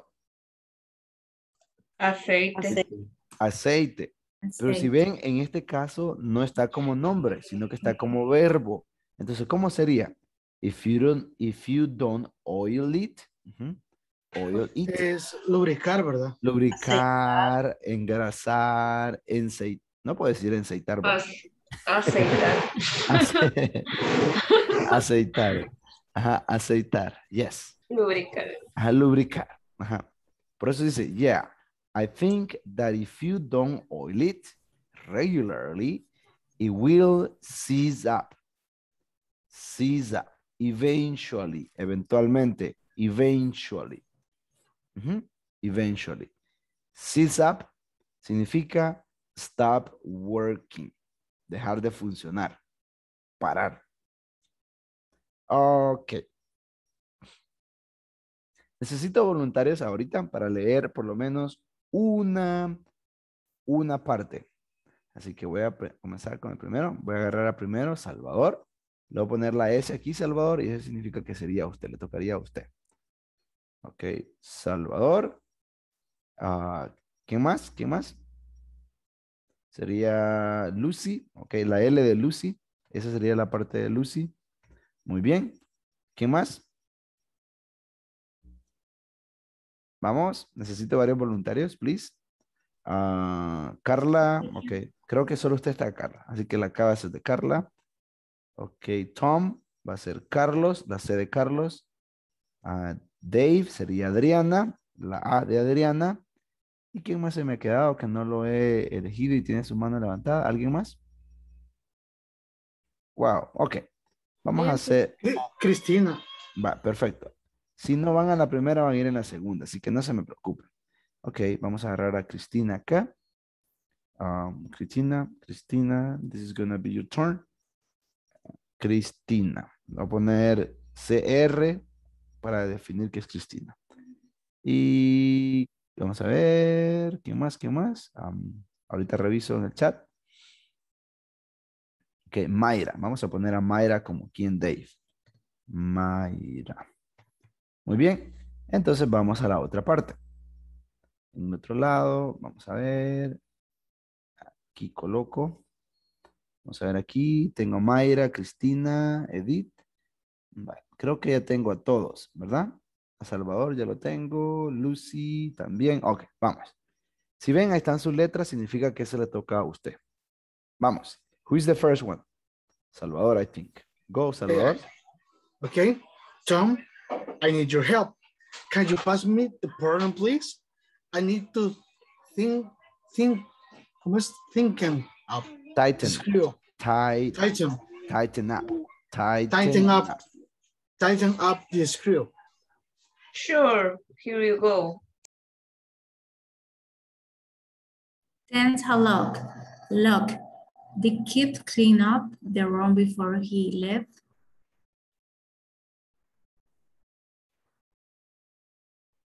Carlos, ¿se me fue Carlos? Yes, he did. I know he did because I asked him to switch off the power. Great. By the way, did you call the electrician? The engine doesn't stop to turn off, and now we have a problem. Yeah, I think that if you don't oil it regularly, it will size up eventually. That's correct. Okay, thank you. Thank you so much. Okay, what I'm gonna do right now, and I guess it's gonna be much better. Vamos, repitan conmigo. Sits up. Seize up. Seize up. Seize up. Okay, switch off. Switch off. Switch off. Switch off. Switch off. Switch off. Switch off. Vamos con otro. Tighten up. Tighten up. Tighten up. Yes. Clean up. Clean up. Clean up. Clean Call up. up. Call up. Call up. Ok. Vamos, entonces creo que lo voy a mandar en pareja por 2 minutos, ¿ok? 2 minutos. Yes. 2 minutos a trabajar en pareja y leer, practicar el ¿qué? The dialogue. Ok, vamos. Voy a hacer parejas. Vamos ahí, ok. Si hay grupos de 3, por favor, incluyan ahí en grupos de 3, ¿ok? Vamos a practicar, por favor, el diálogo que está en esa página. Vaya, en el caso de, déjenme ver. Ok. Si no está su compañero, por favor, levantar su mano o pedir ayuda y yo regreso y voy a su room y lo voy a cambiar para otro grupo, ¿ok? Si no está su compañero. ¿Ok?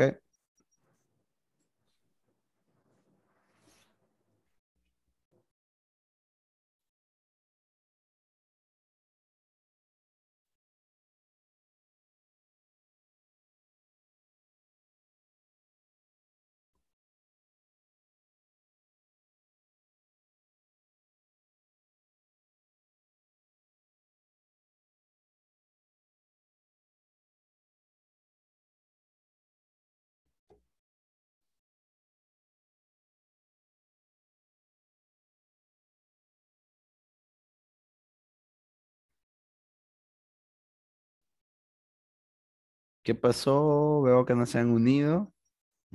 Wendy. Quedé sola en el grupo. Ah, ok. Vuelva y la voy a mover entonces para otro. Ok, Hazel.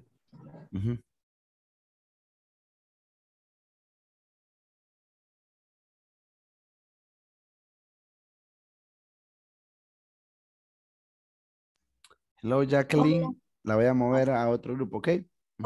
Gracias. Ok.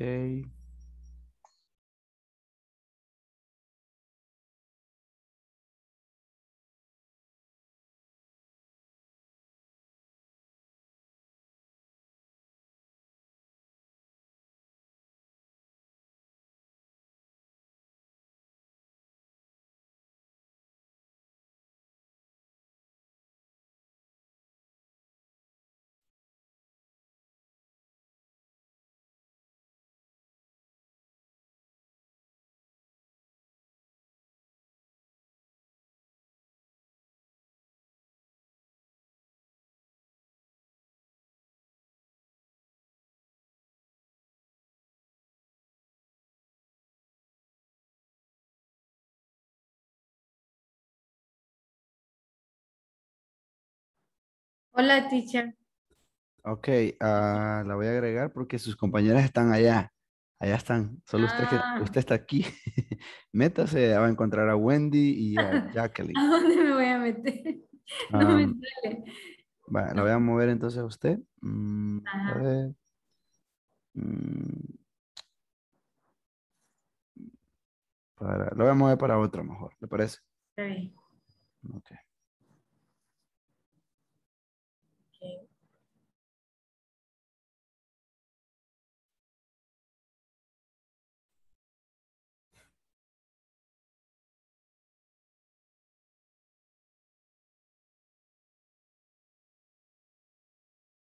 Ok. Yeah, I think that if you don't oil it regularly, it will stay up eventually. That's correct. Intercambiemos Okay. ahorita. Yes, Empiece usted please. ahora. Okay. Tom, I need your help. Can you pass me that Spanish, please? I need tighten up the screen. Sure. The power. Great. By the way, did you call up the electrician? The engine doesn't stop to turn off and now we have a problem. Yeah, I think that is you. Como viene, lo invocamos. Sí, yo lo llamé. Teacher. Yes, tell me. Lo invocamos. Ajá, dígame. Tenemos Mire, una cuestión ahí. Ajá. Dale, Salvador, explícale. De la parte donde dice la última parte de Tom. Dice, yeah, I think that if you don't oil it, ¿verdad que la L, la I y la T se hace una sola? Oil it, yes, oil it. Oil it. Ajá, eso se llama linking sounds en inglés, linking sounds. Okay. Y es que el sonido de la última palabra con la primera, o sea, con el que sigue se une. ¿Y cuándo se hace eso? ¿Ah? ¿Cuándo se ocupa? Usualmente, casi siempre se termina una consonante con una vocal, se hace un linking sound. Ok. Yes. Ajá. Por ejemplo, también se hace eso cuando hay dos letras S al final. Por ejemplo, gas station. Si hay dos letras del mismo, hago una sola. Por ejemplo, yo no digo gas station, digo gas station. Gas station. Gas station. Porque son dos letras del mismo, entonces ahí hacen una sola linking sound y puedo pronunciarla de un solo. Sound, ¿cómo se escribe sound? S-A-W. De so. Home. Ah, okay. So. Ajá. Ajá. De ver. De ver. Ah, so. S-A-W. S-A-W. Okay. So. Ah, pero aquí sería linking sound. Es como, linking sonido. sound. Sound de sonido. De sonido, sound. Sonido. Okay. Linking sound. Linking sound. Ok, los dejo. Voy a ir a verificar los otros grupos. Gracias, teacher. Ah, pues sí. Ah, pues sí, no andaba tan perdido. Pero bueno, me recordaba de eso. Me costó a mí, entonces no le hallaba. Vale, entonces hoy soy Dave, yo. Y... Ok. Quiero cambiar. Ya, vamos de regreso. No, el teacher acaba de entrar. Hola. Ajá, ¿cómo les fue? Dice que estaban bien quietos, ¿verdad? Les mandé a Carla, no sé si me le dieron la bienvenida. Sí, la ya practicamos. Ok. So just give me a couple of seconds and we are going to go back to the main room, okay? Just give me a couple of seconds, okay? Okay. Bien. Entonces,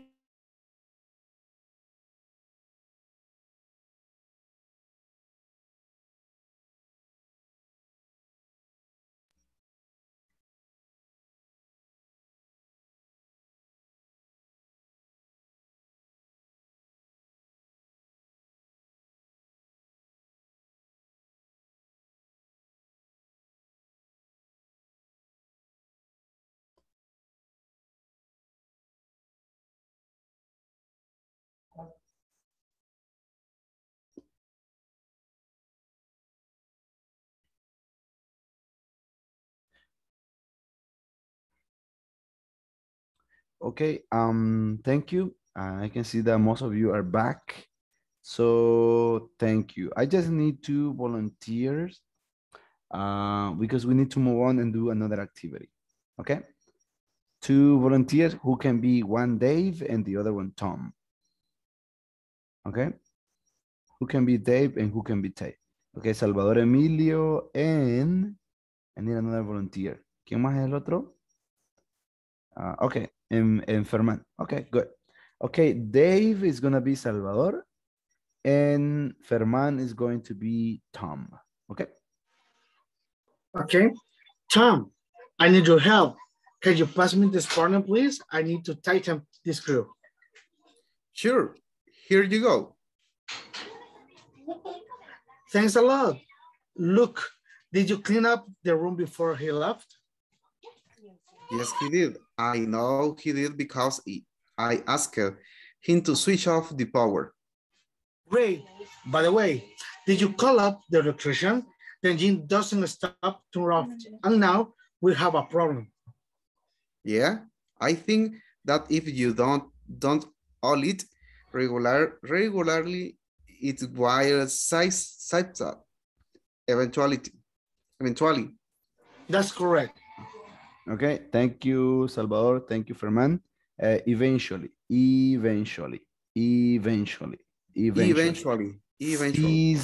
Seize up. Regularly. Ajá, porque si lo lee así como regularly, se escucha como leerlo bien literal. Regularly. Es regularly, ¿sí? Regularly. Okay, so thank you. Okay, right now we're going to move on to the next page, page 35, if I'm not wrong. I mean, 36, I'm sorry. Okay, so we already know what a phrasal verb is. We know that, right? It says that some verbs are 2-part verb. They consist of a verb and a particle. La partícula también puede ser conocido como preposition. Okay, so aquí dice, they consist on a verb and a particle, partícula, or small word like a preposition. The particle often gives a new meaning to the verb, definitely. Okay, la partícula o la transición, preposition, gives a new meaning to the verb. For example, take after. He takes after his father. It means he looks like his father. Okay. For example, you can say, my daughter takes after me. O puede decir, my son takes after me. Eso quiere decir que su hijo se parece a usted.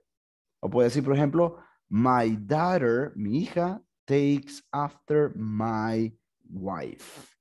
¿Ok? Pero si usted ve, si lo traduce literal sería como tomar después. Tomar después, pero como es una phrasal verb, takes after means looks like. Se parece, looks like. Okay, what about call off? Miren, call off. Mary called off the meeting. Called off means canceled. Canceló. Por ejemplo, dice, hoy mi jefe canceló la reunión. ¿Cómo dirían eso? Hoy mi jefe canceló la reunión. Today my boss called off the meeting. Yeah. Today my boss called off the meeting. Canceló la reunión. Ok.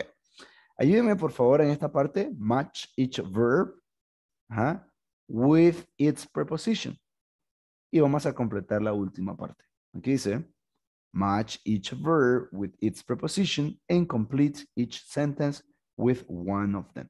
Hagámoslo primero el cuadro y luego trabajamos en las oraciones, ¿les parece? Hagamos el matching, please. Tighten up. Easy. Ahí arriba está, solo sería hacerlo. Vamos. Switch off. Switch off. Y clean up. Clean up. Okay, yes. Switch off, clean up. Good. Number 4. Sits up. Tips up. Sits up. Number 5. Turn off. Turn off. Turn off. And number 6 is Collab. Ok, vamos. So now let's work in las preguntas del 1 al 6. Take your time, do it. Y vamos a tener unos 2 minutos en eso.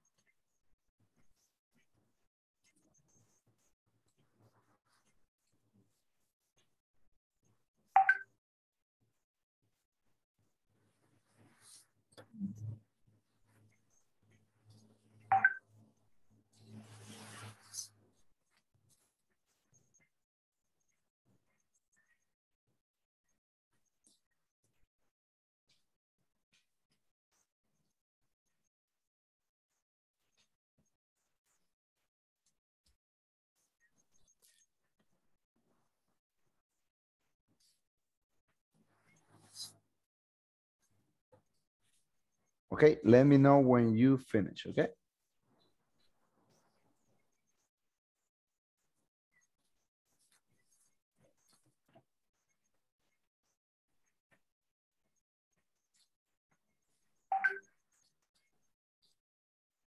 Adriana, did you finish? No? Not yet? Yes. Did you finish? Yes? Okay. ¿Quién más terminó además de Adriana?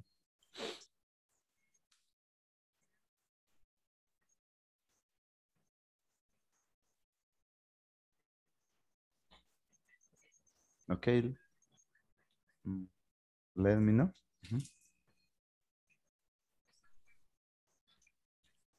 Okay.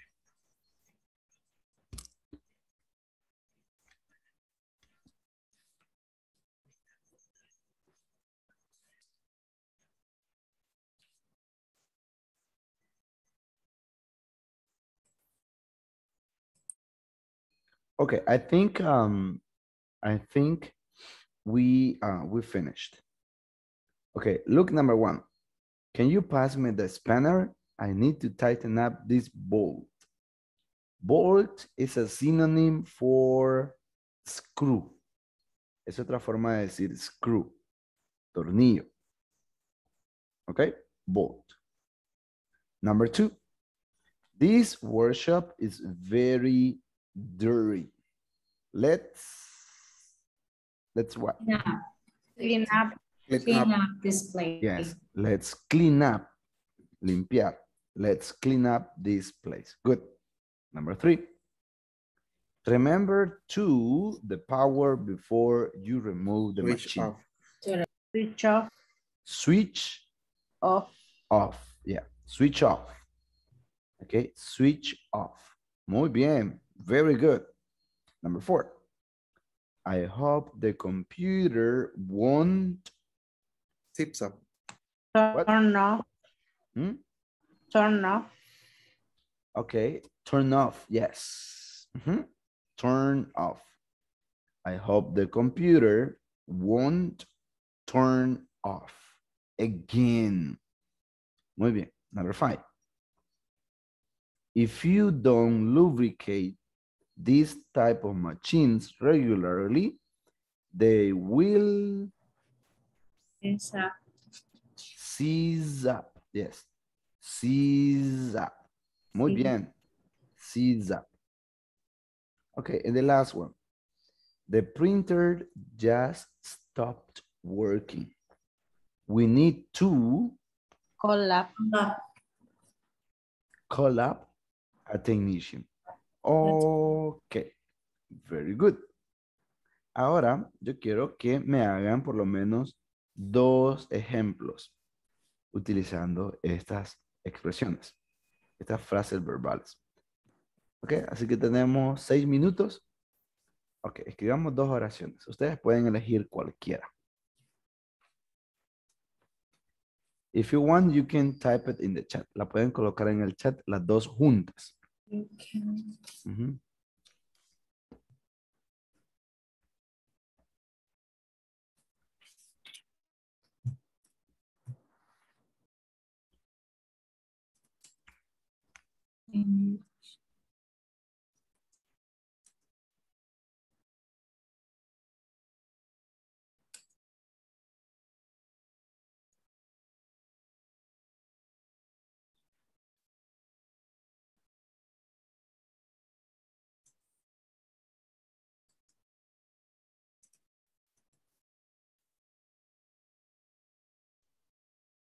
recuerden que ustedes pueden combinar, conjugar el verbo.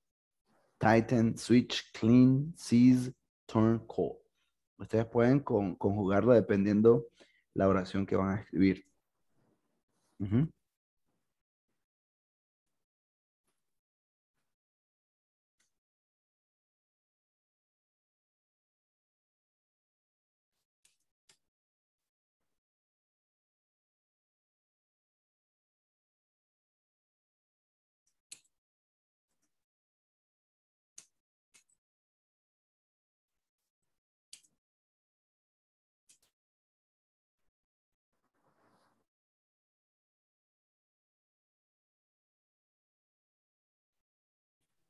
Teacher.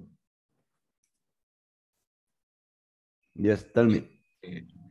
In the case, I want to write down my watch, my watch, how this up. Yes. It's okay. Yeah. Remember, simple past. Has, sees, no, it's not simple past, it's past participle. El verbo. Yeah. Has, seized up. O sea, lo dejo, se escribe igual, seis. Sí, solamente le agrega la D al final. Okay. Porque es un verbo un verbo regular. Vamos a ver. Isabel ya escribió una oración.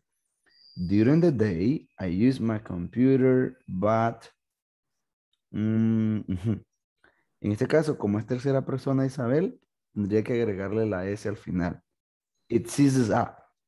En tercera persona. Acuérdense que en tercera persona, ya sea he, she, or it, se le agrega una S al verbo.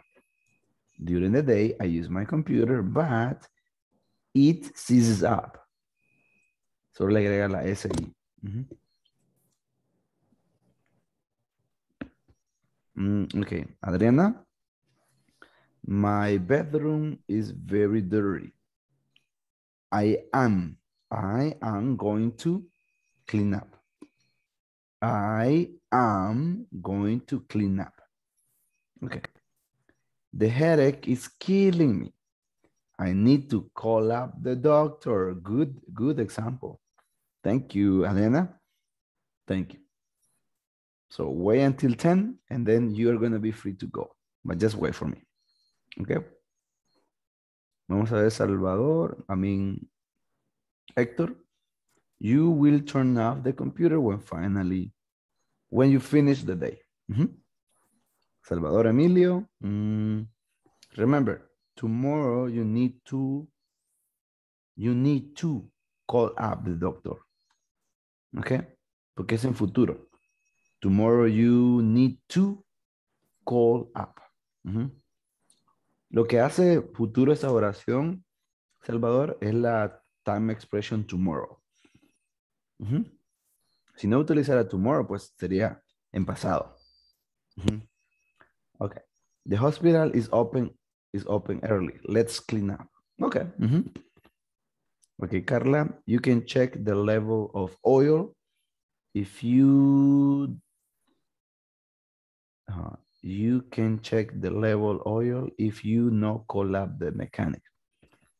No sé cómo se utilizan los como. Si no puedes, o sea, llama al mecánico. If you can't. If you can't, si no puedes. Ferman, my kitchen is a disaster. I will need to. Recuerden acá, cuando tengo dos verbos, necesito algo que se llama el to para unir los dos verbos. I need to clean. ¿Sí, Ferman? I need to clean. Okay. Let me see, Irma. This computer is very dirty. Clean up. Límpiala. Okay. My watch have... Carlos, en este caso es tercera persona. It. Entonces no sería have. Sería has. My watch has seized up. Ok. Ya casi nos vamos. Espérenme un momentito, ok. Me gustaría que los que ya terminaron sus oraciones vayan revisando las oraciones de su compañero y vayan viendo la explicación que estoy dando por cada una de ellas, ¿ok? I forget, Mayra Yesenia. I forget to turn off the lights in the office. Okay, good.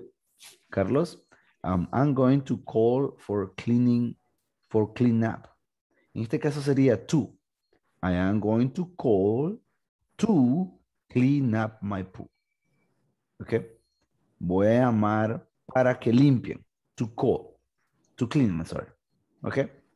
Mayra, every day I clean up the kitchen. Good example. Mayra. I'm sorry. Okay, we are going to stop here. Tomorrow I'm going to review a little bit. I'm sorry. Tomorrow I'm going to clean up. Tomorrow I'm going to review a little bit about these different examples, the example that we just covered. Okay, so I don't want to take more time because I know you need to go and sleep. In the meantime, se va a quedar Lucy por 10 minutos. Okay, so thank you so much, students. I hope I'm going to see you tomorrow. Okay, so bye-bye. Tomorrow is Friday, so I hope to see you tomorrow. Have a good one. Okay, have a good night. Good night, everyone. Bye-bye. Good night, Take care. Bye. Take care. Bye-bye. Bye. Bye-bye.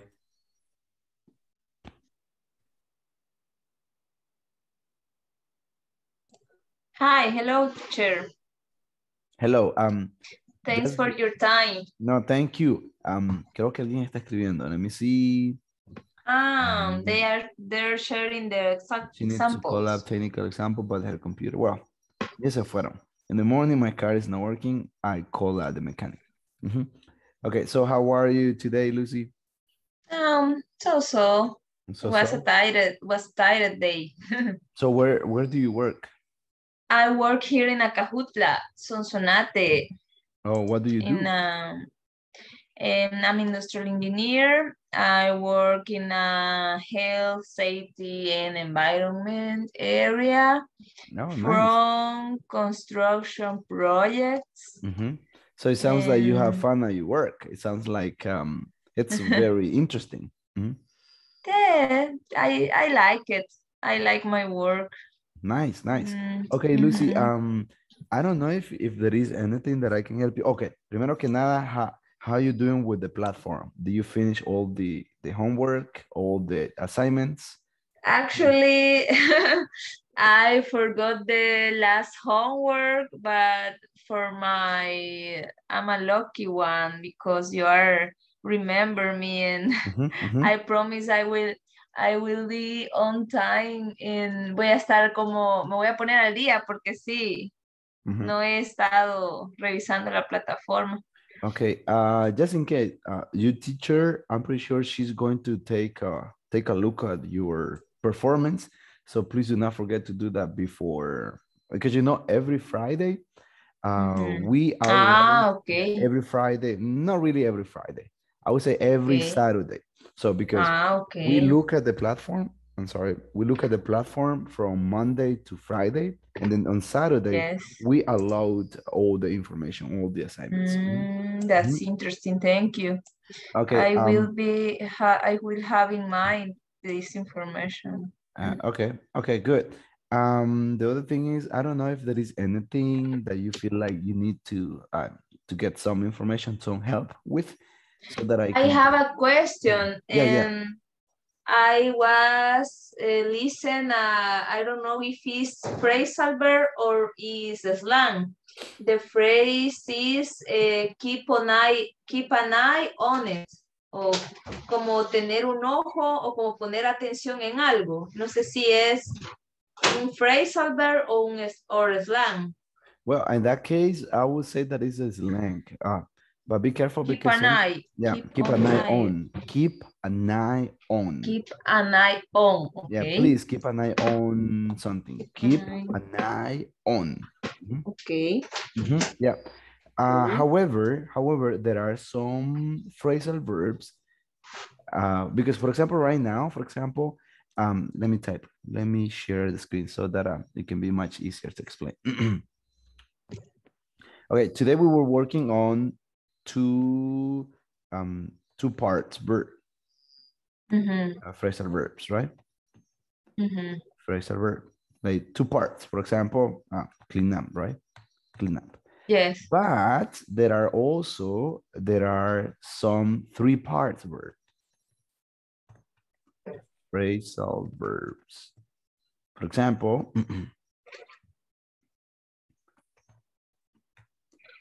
look forward to. Okay, that means that you are very, very excited. You are very, very happy for something to happen. For example, let me see. For example, I am looking, see? I am looking forward to see you. Es como, I am looking forward to see you. To seeing you, I'm sorry, seeing you. Como te andaba buscando. No, es como looking forward to, looking forward to, es como esperar ansiosamente algo. Por ejemplo, en este caso es, espero ansiosamente verte. Verte, poder verte. Sí. Just be careful with it because this one is an expression. Todo esto es una expresión looking forward to. Expressions. Yes.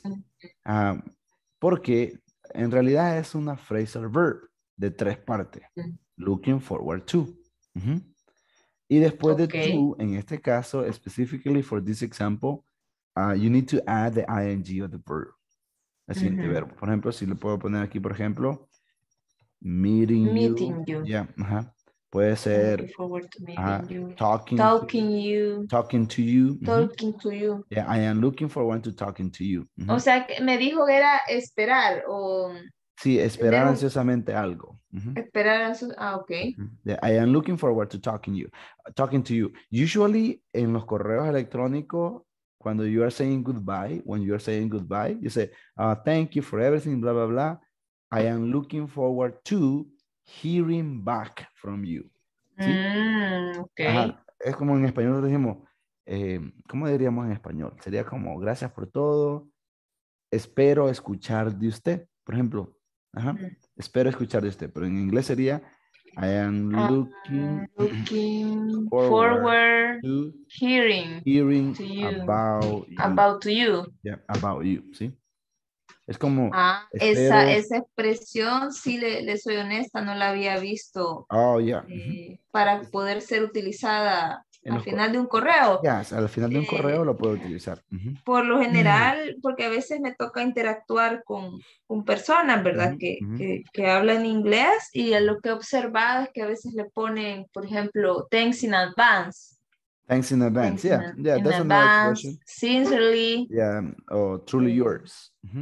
Truly yours, yeah, correct. Truly, I'm looking forward. Truly yours. Yeah, usually be careful because if you are dealing with people who is very, very formal, avoid saying just thanks. A lot of people say just thanks. For example, thanks, and say Pedro, for example, thanks. Gracias, Pedro.